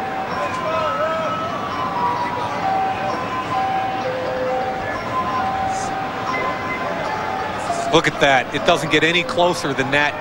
What's the call? First down. Look at Spaziani. There's the eye of the tiger. Another great season for Frank Spaziani, another Penn State product. And while most of the attention goes to this offense of Calgary, his defense has won a lot of football games for this team this year. Especially in the playoffs. Ham, plenty of time again underneath, complete. Alfin hauled down at the 25-yard line. Tracy Ham doing a good job remaining patient, waiting for his receiver to break open. And the key was protection. The protection allowed him to be patient. He cleared behind Alondra Johnson, beating Al Jordan across the field. Excellent play by Baltimore from beginning to end. 23-yard pickup, and keep your eye on Alfin. He is a veteran receiver as Tracy Ham goes down with a whole lot of experience in this league. And an all-star on first down after the 23-yard gain. Underneath again! And a great catch! That's Peter Tuipulotu, the backup fullback, sneaking out of the backfield, making the diving stab. But don't ever forget Tuipulotu in your pass offense. A BYU running back, they all catch the football. Watch him extend, two hands. Great job, duck and huddle. Great job right there. That looks like Cal Ripken going deep in the hole at Camden Yard. Little backhand. First down and 10 from the Stampeder 14. Here's Pringle. And he's stacked up at about the 13-yard line. Gosh, you know what's interesting? The first half was all defense. Here in the second half, we've seen our first two excellent drives, one by each club. Calgary takes 6 minutes off the clock the first time, and here comes Baltimore right back at you. Anthony McClanahan making the tackle. McClanahan out of Washington State. Led Washington State in tackles with 117. Was a second-team All-American player. Hey, he's very quietly had an excellent season. 7 sacks for Calgary. Second down and long. Ham throwing again. All day to throw the football. Steps up with running room. Ham towards the end zone. Touchdown, Baltimore. Great decision-making by Tracy Ham and some fabulous blocking by the offensive line. What have we said 3 different times? That Frank Spaziani and that Calgary defense were scared to death about what? Tracy Ham's legs. What a great job making decision. He's got nobody open early. The pocket stays formed. And now he says, okay, my turn. Turns it on. He still can run for an old man. Touchdown. On the season, Ham carried the ball 83 times for over 600 yards and had 4 rushing touchdowns. Extra point is good by Carlos Huerta. So the Stallions, they answer the bell and respond, and they take a 31-20 lead, 2:13 left in the third quarter. Is giving Tracy Ham great protection. That sharp Hordanish on the left was the most outstanding offensive lineman last year, and that offensive line doing a good job as Tracy Ham got into the end zone for a 13-yard score. How about the guy next to him, though? 66, 330-pound Neil Fort. We talked about BYU. He was an offensive tackle at BYU. And there's Tracy Ham. Scoring drive, 9 plays, 92 yards, 5 minutes and 3 seconds. And both teams eating up a lot of clock. Capped off by the 13-yard run. That's 2 drives totaling over 11 minutes, about 11 minutes and 36 seconds. That's good offensive football displayed by both clubs. So this game turning out to be one of those contests where you get the feeling that whoever has the ball last may win. And Huerta sends it away. This is Terry Vaughn inside his own 10. Up to the 40-yard line, pushed out of bounds at the 41 by Jason Bryant. 30-yard return for Terry Vaughn.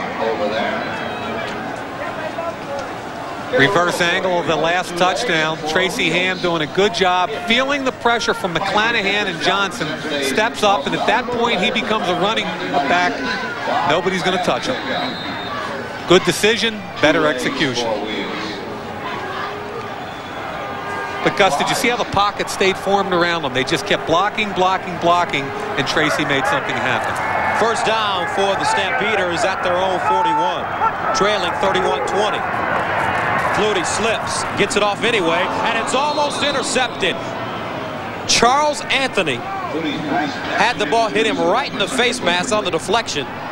If he would have been able to hold on to that, he would have sprinted right into the end zone. Coming late to Sapunjas on this. Gravely will take a shot at him. He'll work back away from Gravely, and the ball will deflect off Sapunjas' hands into Anthony's hands. Would have been 6 if he could have held on to it. Doug slips a little bit there again on that turf. Now watch the ball deflection. Oh, tip drill, Charles. You got to catch the football. That's 6. Second down and 10.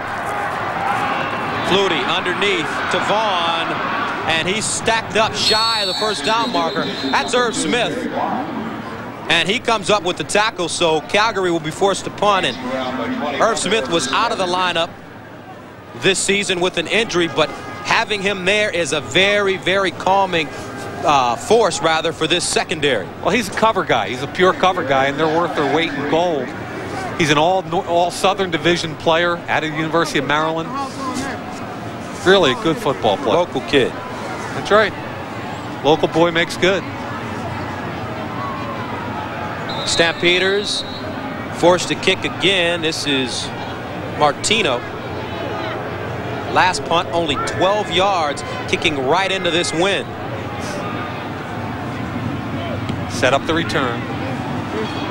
End over end kick, fielded inside the 30 by Wright. Turns it upfield, and watch him go. Chris Wright up to the 36-yard line, making something out of nothing. He is so quick, it's scary. He's like one of those water bugs. He's so quick. If you're on the coverage team, you know if you blink, he's by you. Ray Biggs with the special teams hit. So the Baltimore Stallions get the ball back at their own 35-yard line, leading 31-20 with 46 seconds left here in the third quarter of play. Ham out of the gun. They set up the screen. This is Clark. Breaks one tackle, gets up to the 40 and the 41. Stu Laird with the hit, but missing the tackle, Kenton Leonard for the Stampeders. Leonard was shot out of a cannon, but misses the tackle. Clark on the screen. Watch him from the right side. Bang. Head down. Misses the tackle. Good job by Clark getting some yardage. And I noticed that Baltimore runs that screen a lot. How many yards are they trying to get when they run that play? Well, it's a first down play. You're trying to get it so you get 6 to 8 yards and you get into an advantageous second down. They get 6, second down, 4, underneath, complete again. Tracy Ham just picking the Calgary Stampeders secondary apart right now. That's Chris Armstrong with the reception. And I thought Greg Knox had a chance to make a play on the football. And that's the end of the third quarter of play. One more left from Regina. Quarter stands in the way of the Baltimore Stallions, taking their first ever Grey Cup and bringing it back to the United States. They lead the Calgary Stampeders by a score of 31-20 as we begin the fourth quarter. Gus Johnson, Mike Mayock with you for the 83rd Grey Cup here in Regina. Stallions with the football at the Calgary 52-yard line. First down and 10.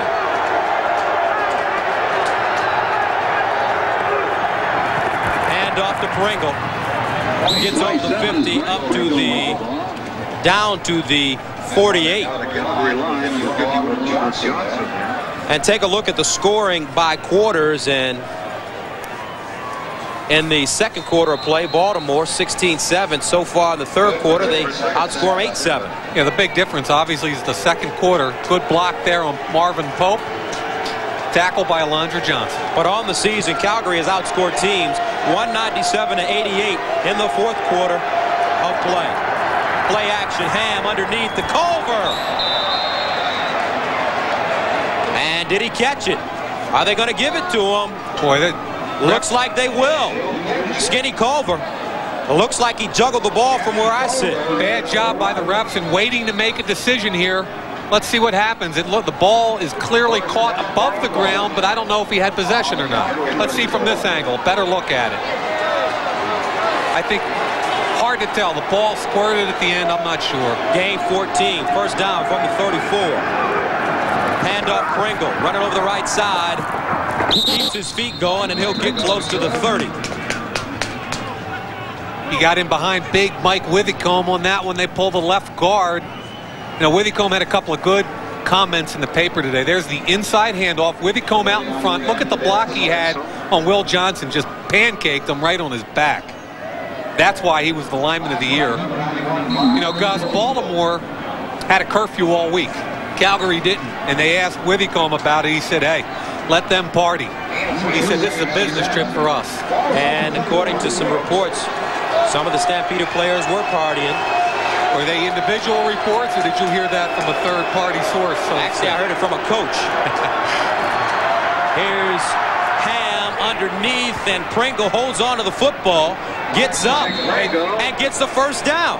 That's a huge non-call by the refs. When he was down, it was not a first down. When he got up, he picked up 3 more and a first down. Great hustle play by Michael Pringle.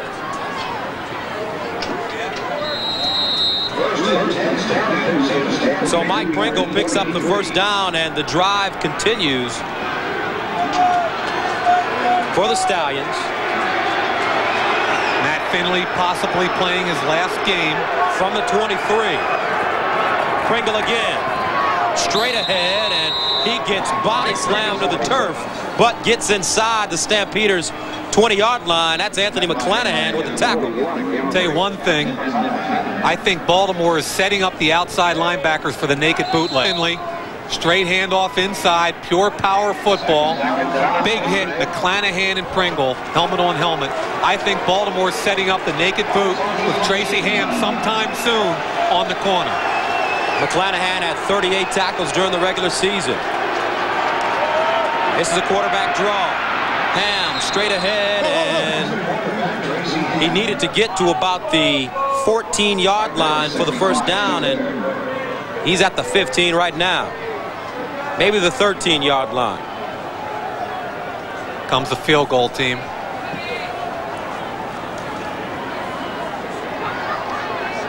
Calgary's rush defense has been the best in the league, 55 yards a game tonight against the best running attack in the league. They've given up 81 early in the fourth quarter. Carlos Huerta in to attempt a 22-yard field goal. Dan Crowley is holder, and it's blocked. Blocked at the line of scrimmage. And the Stampeders recover at their own 7. Looks like Shreko Zizakovic may have gotten a paw on it. 11-12 left in the fourth quarter of the Grey Cup. Calgary trailing Baltimore 31-20. And welcome back to Taylor Field, 31-20. 11-12 left in the fourth and final quarter of play of the 1995 Grey Cup. And the blocked field goal by Shreko Zizakovic gives the Stampeders the ball at their own 9. Special teams continue to be the story of the game. 22-yard attempt. The ball doesn't get up very quickly, and Zizakovic with his right hand makes the block, and it's recovered by Gerald Vaughn. That saves a sure 3 points, because Huerta is not going to miss from 22. I mean, he was 13 for 13 during the year between 20 and 29 yards. Taking an aerial look at Taylor Field here in Regina, and it is filled to the rim. From the Gus Johnson blimp. A beautiful night here in Western Canada. Prairie Town, Regina.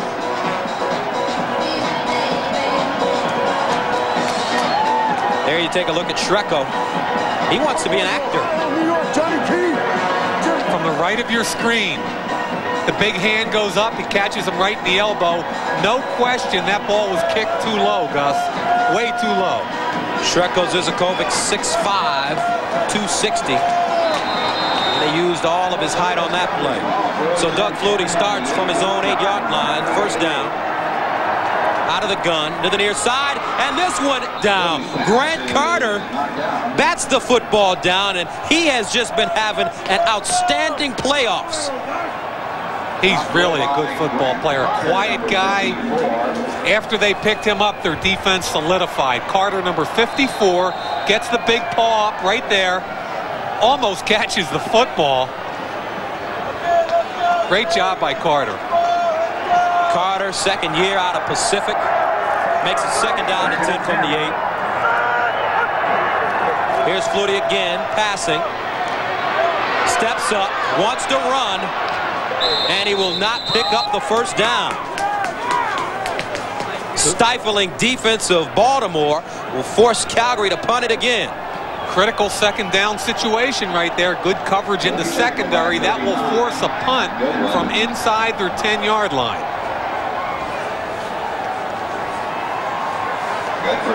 Here comes Carter again. He's really quick.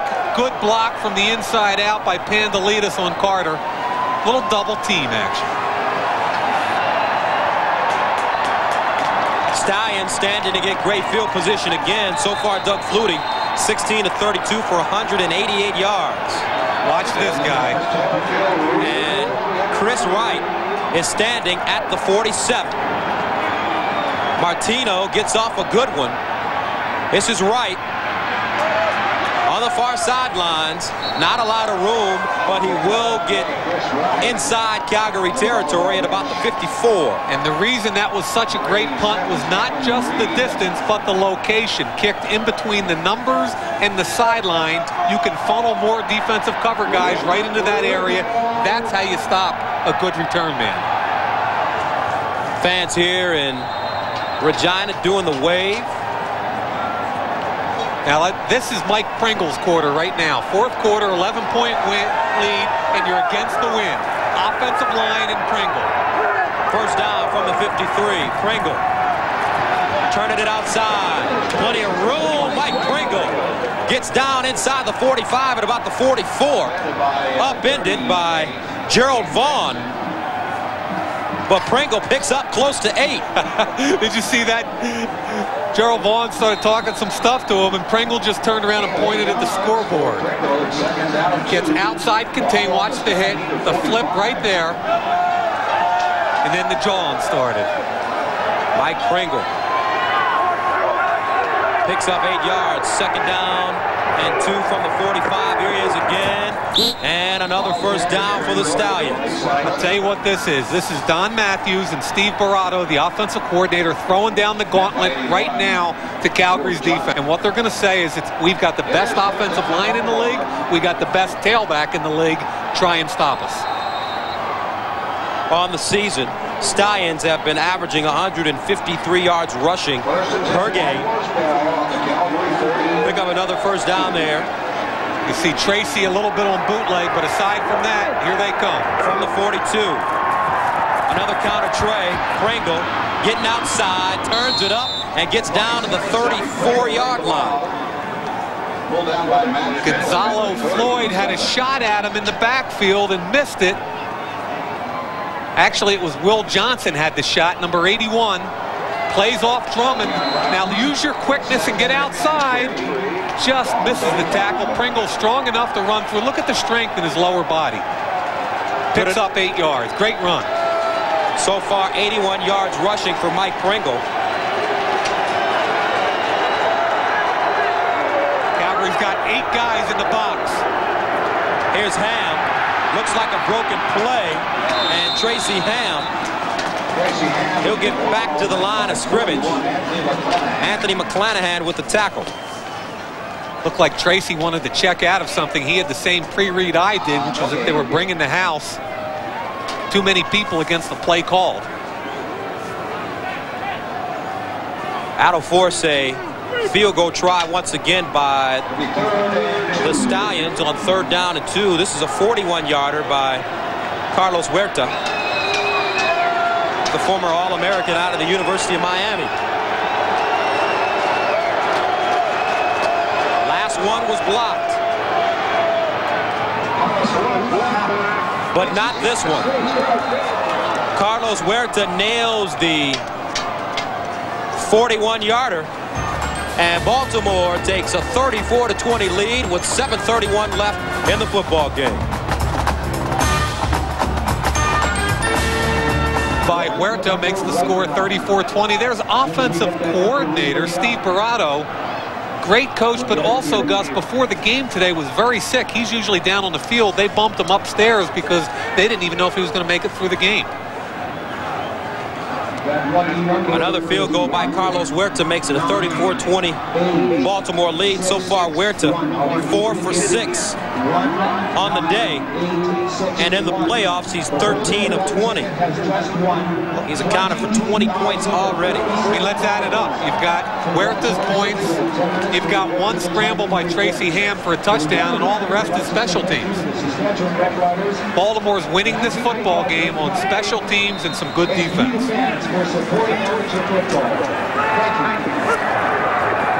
Doug Flutie underneath. This is Tony Stewart. Stewart with the burst of speed, and he gets up to the 50. You're going to see Doug Flutie in the fire offense right now. No huddle. The game is in his hands.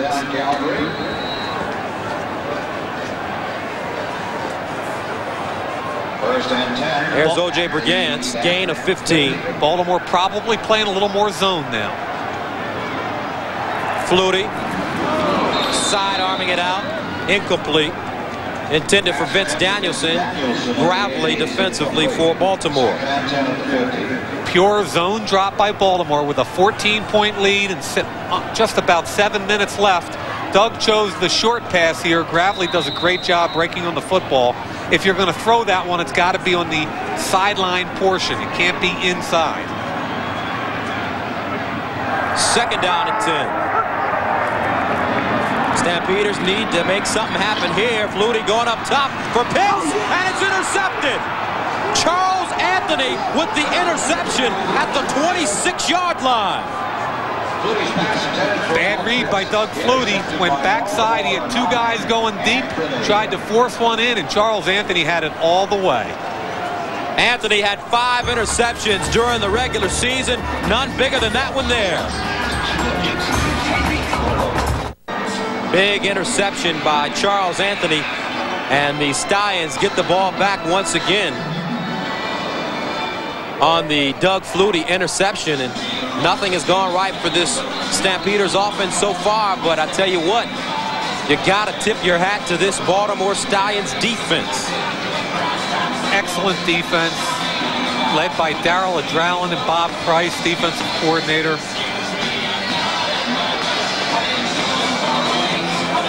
Six minutes and 35 seconds left in the football game, 34-20.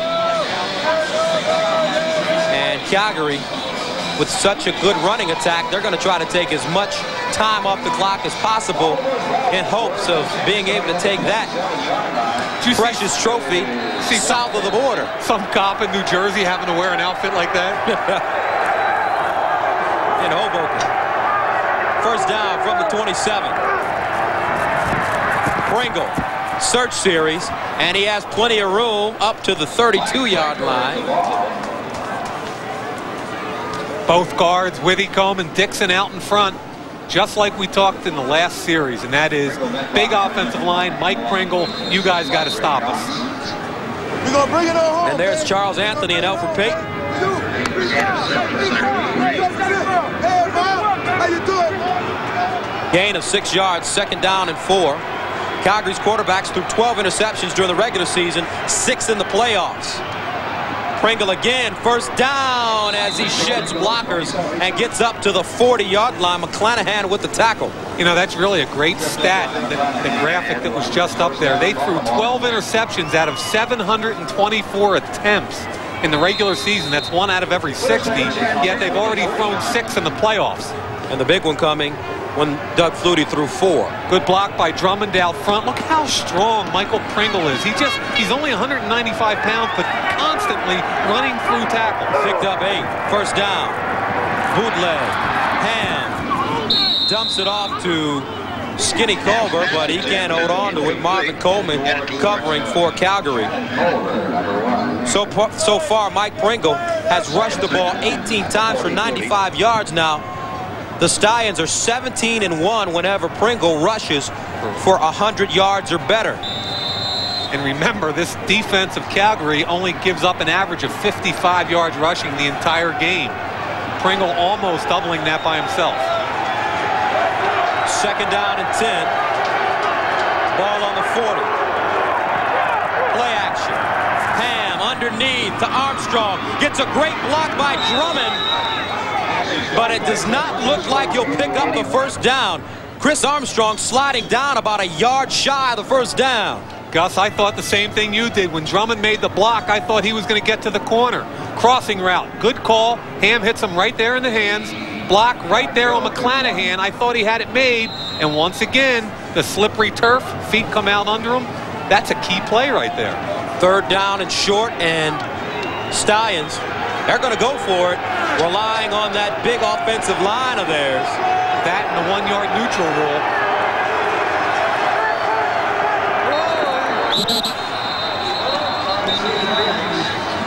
And Robert Drummond jumps off sides, and the drive will end here. Illegal procedure. Baltimore number 2. 5-yard penalty. Third down. Critical mistake by Robert Drummond. That will force them to punt the football right here in front of you. Number 2, Drummond. Play was on 3. He went on 2.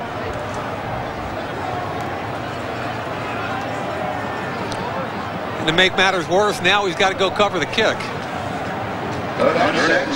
So Josh Miller will send it away from his 30, and he gets off a beautiful punt, but the wind just takes it over.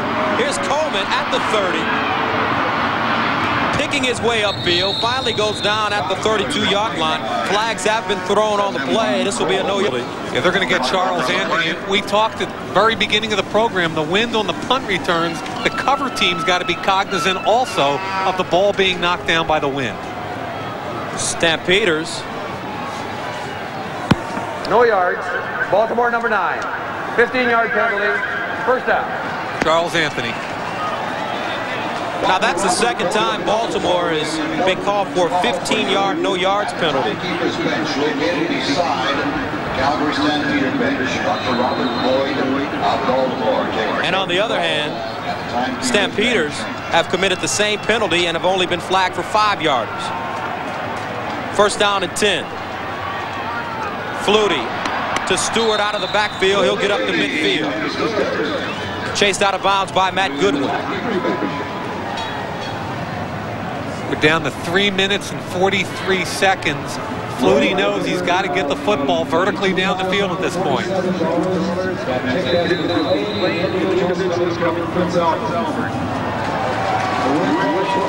Gain of 8, second down and 2.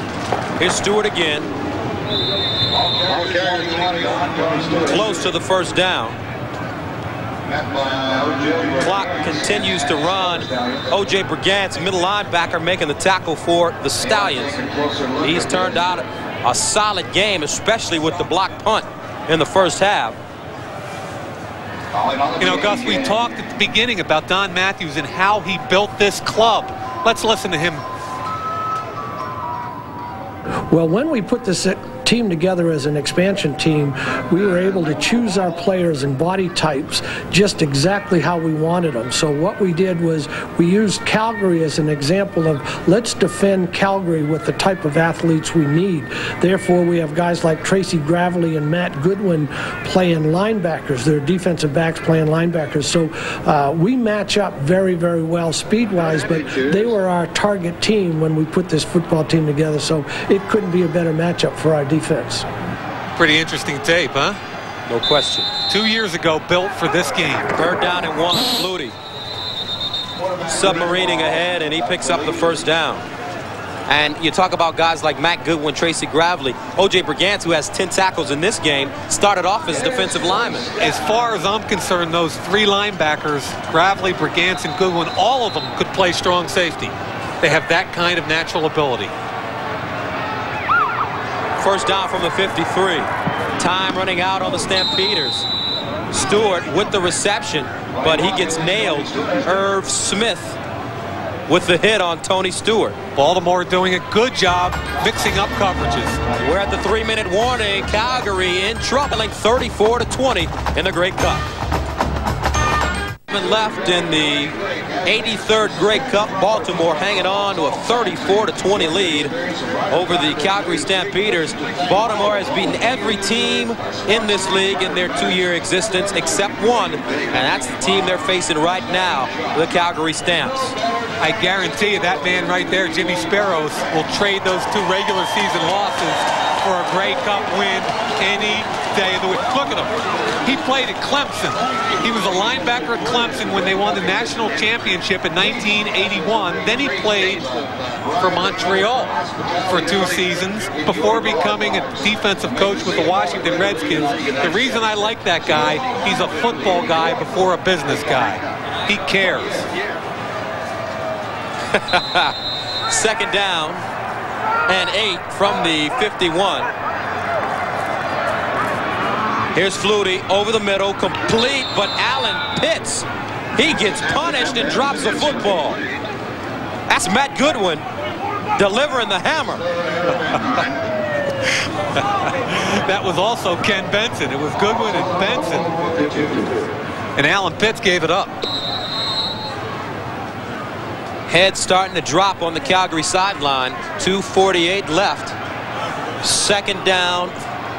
Third down rather, and 8 from the 52. Here's Flutie, and he has it deflected at the line of scrimmage, and that's Alfred Payton once again. The Terminator. Alfred Payton.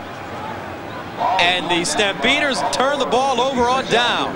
Just has not been their day.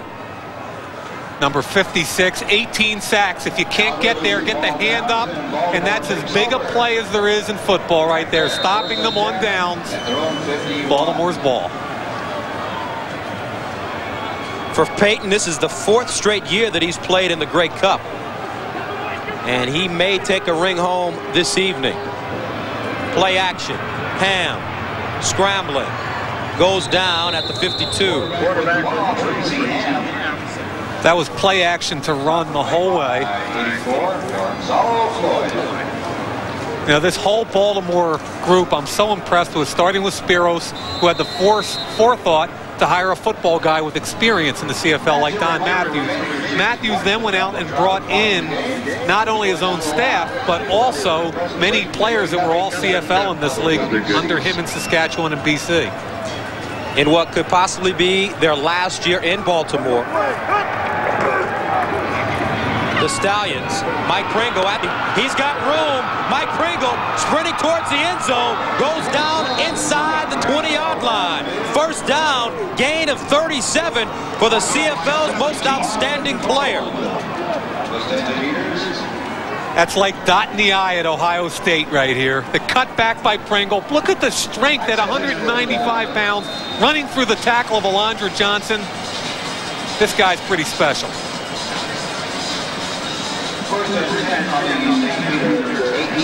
As Gus said a little while ago, Baltimore 17-1, and it just happened. 19 carries for 132 yards.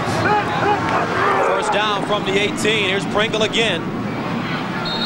Stacked up at the 15-yard line, and there's so many interesting stories surrounding this game with Baltimore probably playing their last year in the city of Baltimore with an NFL team coming to town. And you know, and that's a shame. They've got 30,000 loyal fans that come out every week to watch them play. They've really got a foothold in that Baltimore area. When they first began playing, they were the horse with no name. Now they're the team with no home. Here's Pringle down to the 10-yard line. One other thing they are, Gus, and that's Grey Cup champions. And that is, there is no question about that. A minute 23 seconds left. Up 34-20. They have come out here in the second half and just completely dominated Calgary. Regardless of the wind or the field conditions or playing on foreign soil, it has not mattered. These guys have been focused from the first day of practice this season, and especially at the beginning of this week. You said it well earlier, Gus, and that is that just getting here wasn't enough for Baltimore this year. Sometimes you have to taste defeat before you can appreciate victory. Talked to Don Matthews during the season, and he told me that he was not able to watch the Grey Cup tape of their loss last year to BC until about halfway through the season when they were getting ready to face BC once again. It's a bitter pill to swallow. Here's Huerta, 4 of 6 on the day. A little chippy, and it's good. And they should be celebrating in Baltimore because the Stallions are going to be Grey Cup champions. You know, I had a chance to talk with Don Matthews yesterday, and you know, I asked him, what are the 3 things you got to do to beat Calgary tomorrow? Well, I think we've got to establish the run, and Calgary's got a good run defense, but we think we've got a good scope on them, and we certainly establish the run. 2, we can't turn the ball over, especially in our end, but we cannot turn the ball over. And 3, we need a big play out of Chris Wright and special teams. And they've got it all. They've got it all. Underneath, complete, Alan Pitts. If I'm sitting there with a little marker next to that, I'm saying establish the run, check. Turnovers, well, we had 1 or 2 early, but check. And lastly, special teams, big check, dominated by Baltimore. 28-yard gain for Alan Pitts, maybe a little too late. First down from the Stallions, 47.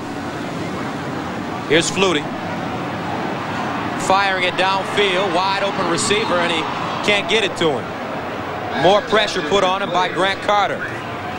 Not enough has been made about Grant Carter. He's had an excellent year, very quietly, 6 sacks, a couple fumble recoveries, and what they tell me, he's just a smart player, very quick, really became the glue of this defensive line. These guys are just playing for pride now. Gets off the block, puts the big hit on Flutie. How many times in that one series do you think they grabbed each other's face masks, guys? As you take a look at the Calgary sideline, Jeff Garcia, the backup quarterback, has to only sit back and wonder what if he would have gotten an opportunity indicative of the night for Calgary. Alan Pitts unable to hang on to the football. Well, we've just been told and just been notified that Tracy Ham is the most valuable player of the game. There's Michael Pringle, who had a heck of a game, in my opinion. And also David Sapungis, as you see the pass drop by pitch right there. David Sapungis was named most outstanding Canadian. He had 7 catches for 84 yards. The Baltimore Stallions have come into Taylor Field. Maybe 1,000 people rooting for him here. And they have done the job. Underneath again, Sapungis at the 20-yard line, 50 seconds left. 30-yard pickup. Finally starting to find his favorite route, which is the seam pass. But what's happened is Baltimore's just playing a soft zone, letting him throw the football.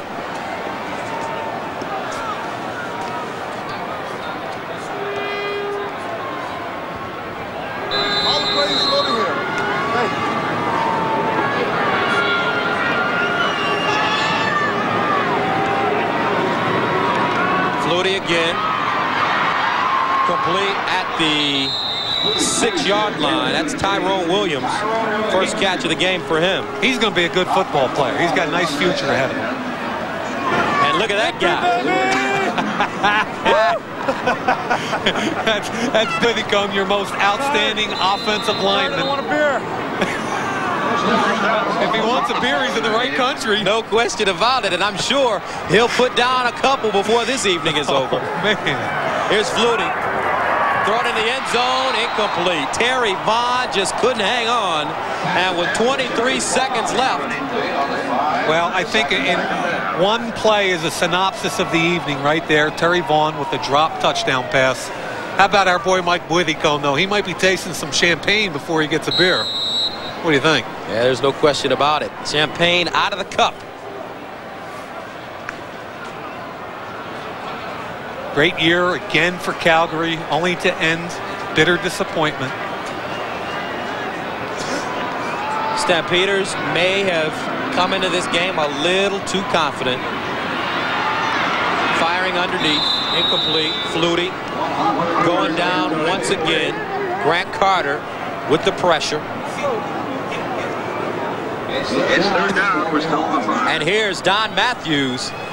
He gets the Gatorade shower.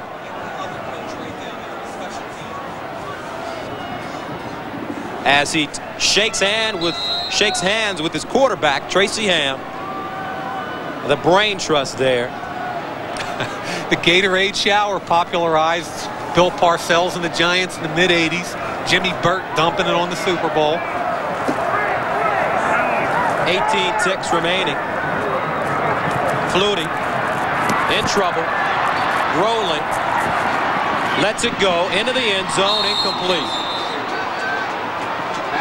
Alan Pitts, the intended receiver, and his former teammate is all in his face. Doug Kraft. And the Stampeders will turn the ball over on downs, and there you have it.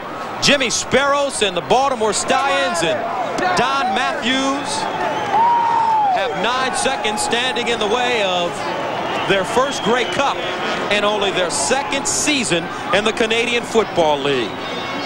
Jimmy Sparrows, #1.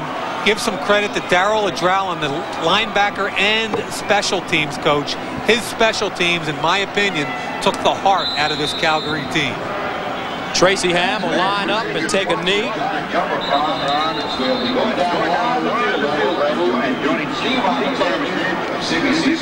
8 seconds left, 37-20.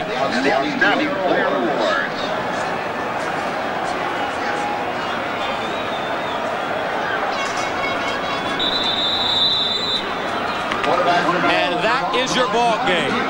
For the first time in the 106-year history, Canadian Football League, an American team will claim the Grey Cup.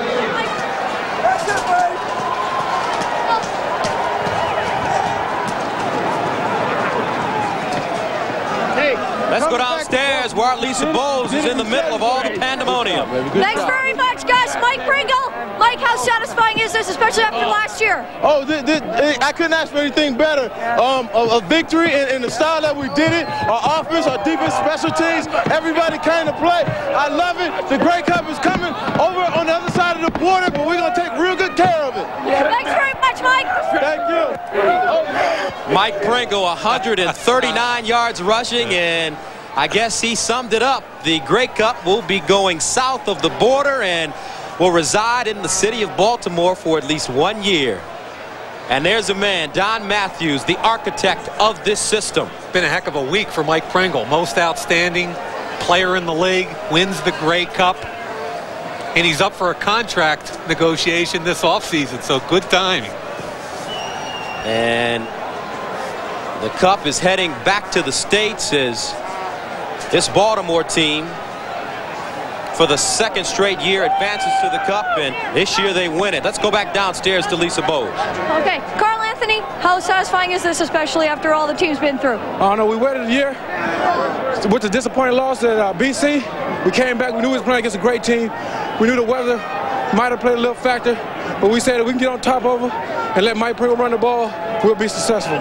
Outstanding job shutting down Calgary's big, potent offense, and especially the receivers in the two slots. Yeah, the thing we try to do is try to be physical with them, because during the year we seen that the team that played physical against them, they won. So we try to come out and play a little physical, try to get them out their rhythm, try to make Doug Flutie run around a little bit, and then eventually try to just do a little, you just throw the ball away.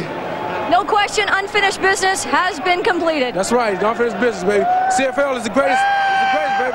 Canadian Football League, baby. #1, baby. #1. Thanks, Carl. Guys. Thank you, Lisa. For Don Matthews, the 7th time he's won a Grey Cup.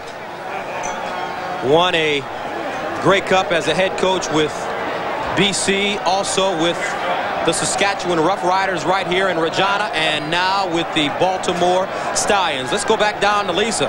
Thanks very much, Gus. Alfred Payton, how satisfying is this? Oh, it's real satisfying. I've been saying all week long, they can't block us up front. They cannot block us up front. We blow them off the ball, and it was all the candidates talking about Calgary, but Baltimore, we had the best team. And I want you to know, Baltimore, we're bringing it home, baby. We're bringing it home to you, baby. That's our cup. That's our cup. The SWAC dog was all over Flutie. You talked about week. You did the job. I felt that was really important to get the Flutie, and that's what we was able to do, to get him all stride and keep him out the pocket, keep him in the pocket, and keep him from getting on his rhythm. Now, I felt it was really important to hit it, to keep hitting him, baby. And I'm glad we got to bring it on home now. I know personally you're excited about a Grey Cup because you haven't seen one in a while. Oh yeah, well I have lost 3, but this how sweet it is. It's so sweet. It's so. Now I'm going home. I'm going home now. Thanks very much, Alfred. Now let's go to the presentation of the Cup and the most outstanding player. There it is, Lord Grey's Cup, which will be presented to the Baltimore Stallions in only their 2nd year of existence in the Canadian Football League. And it's a trophy that this team has worked their tails off for, led by that man. I thought Payton really made a good point. He said, I wanted to get Flutie off stride. You don't always have to get sacks. You just have to get enough pressure to force the quarterback to do some things with no timing. And that's what they were able to do today. Interesting call on the most outstanding player. Tracy Ham had a great game, but he certainly should give half of it to that tailback lining up behind him, Michael Pringle.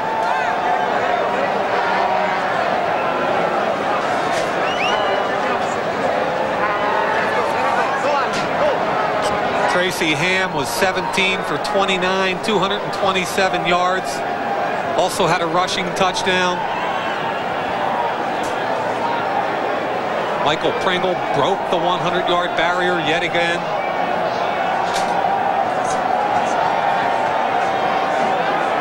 Kenny Watson did a great job in the secondary today on the slot backs. There you take a look at Ham, who won a Grey Cup in Saskatchewan, but was a backup quarterback at that time. This is the first time he's won the Cup as a starting quarterback. As they get ready to present the trophy to the Baltimore Stallions. That's Larry Smith.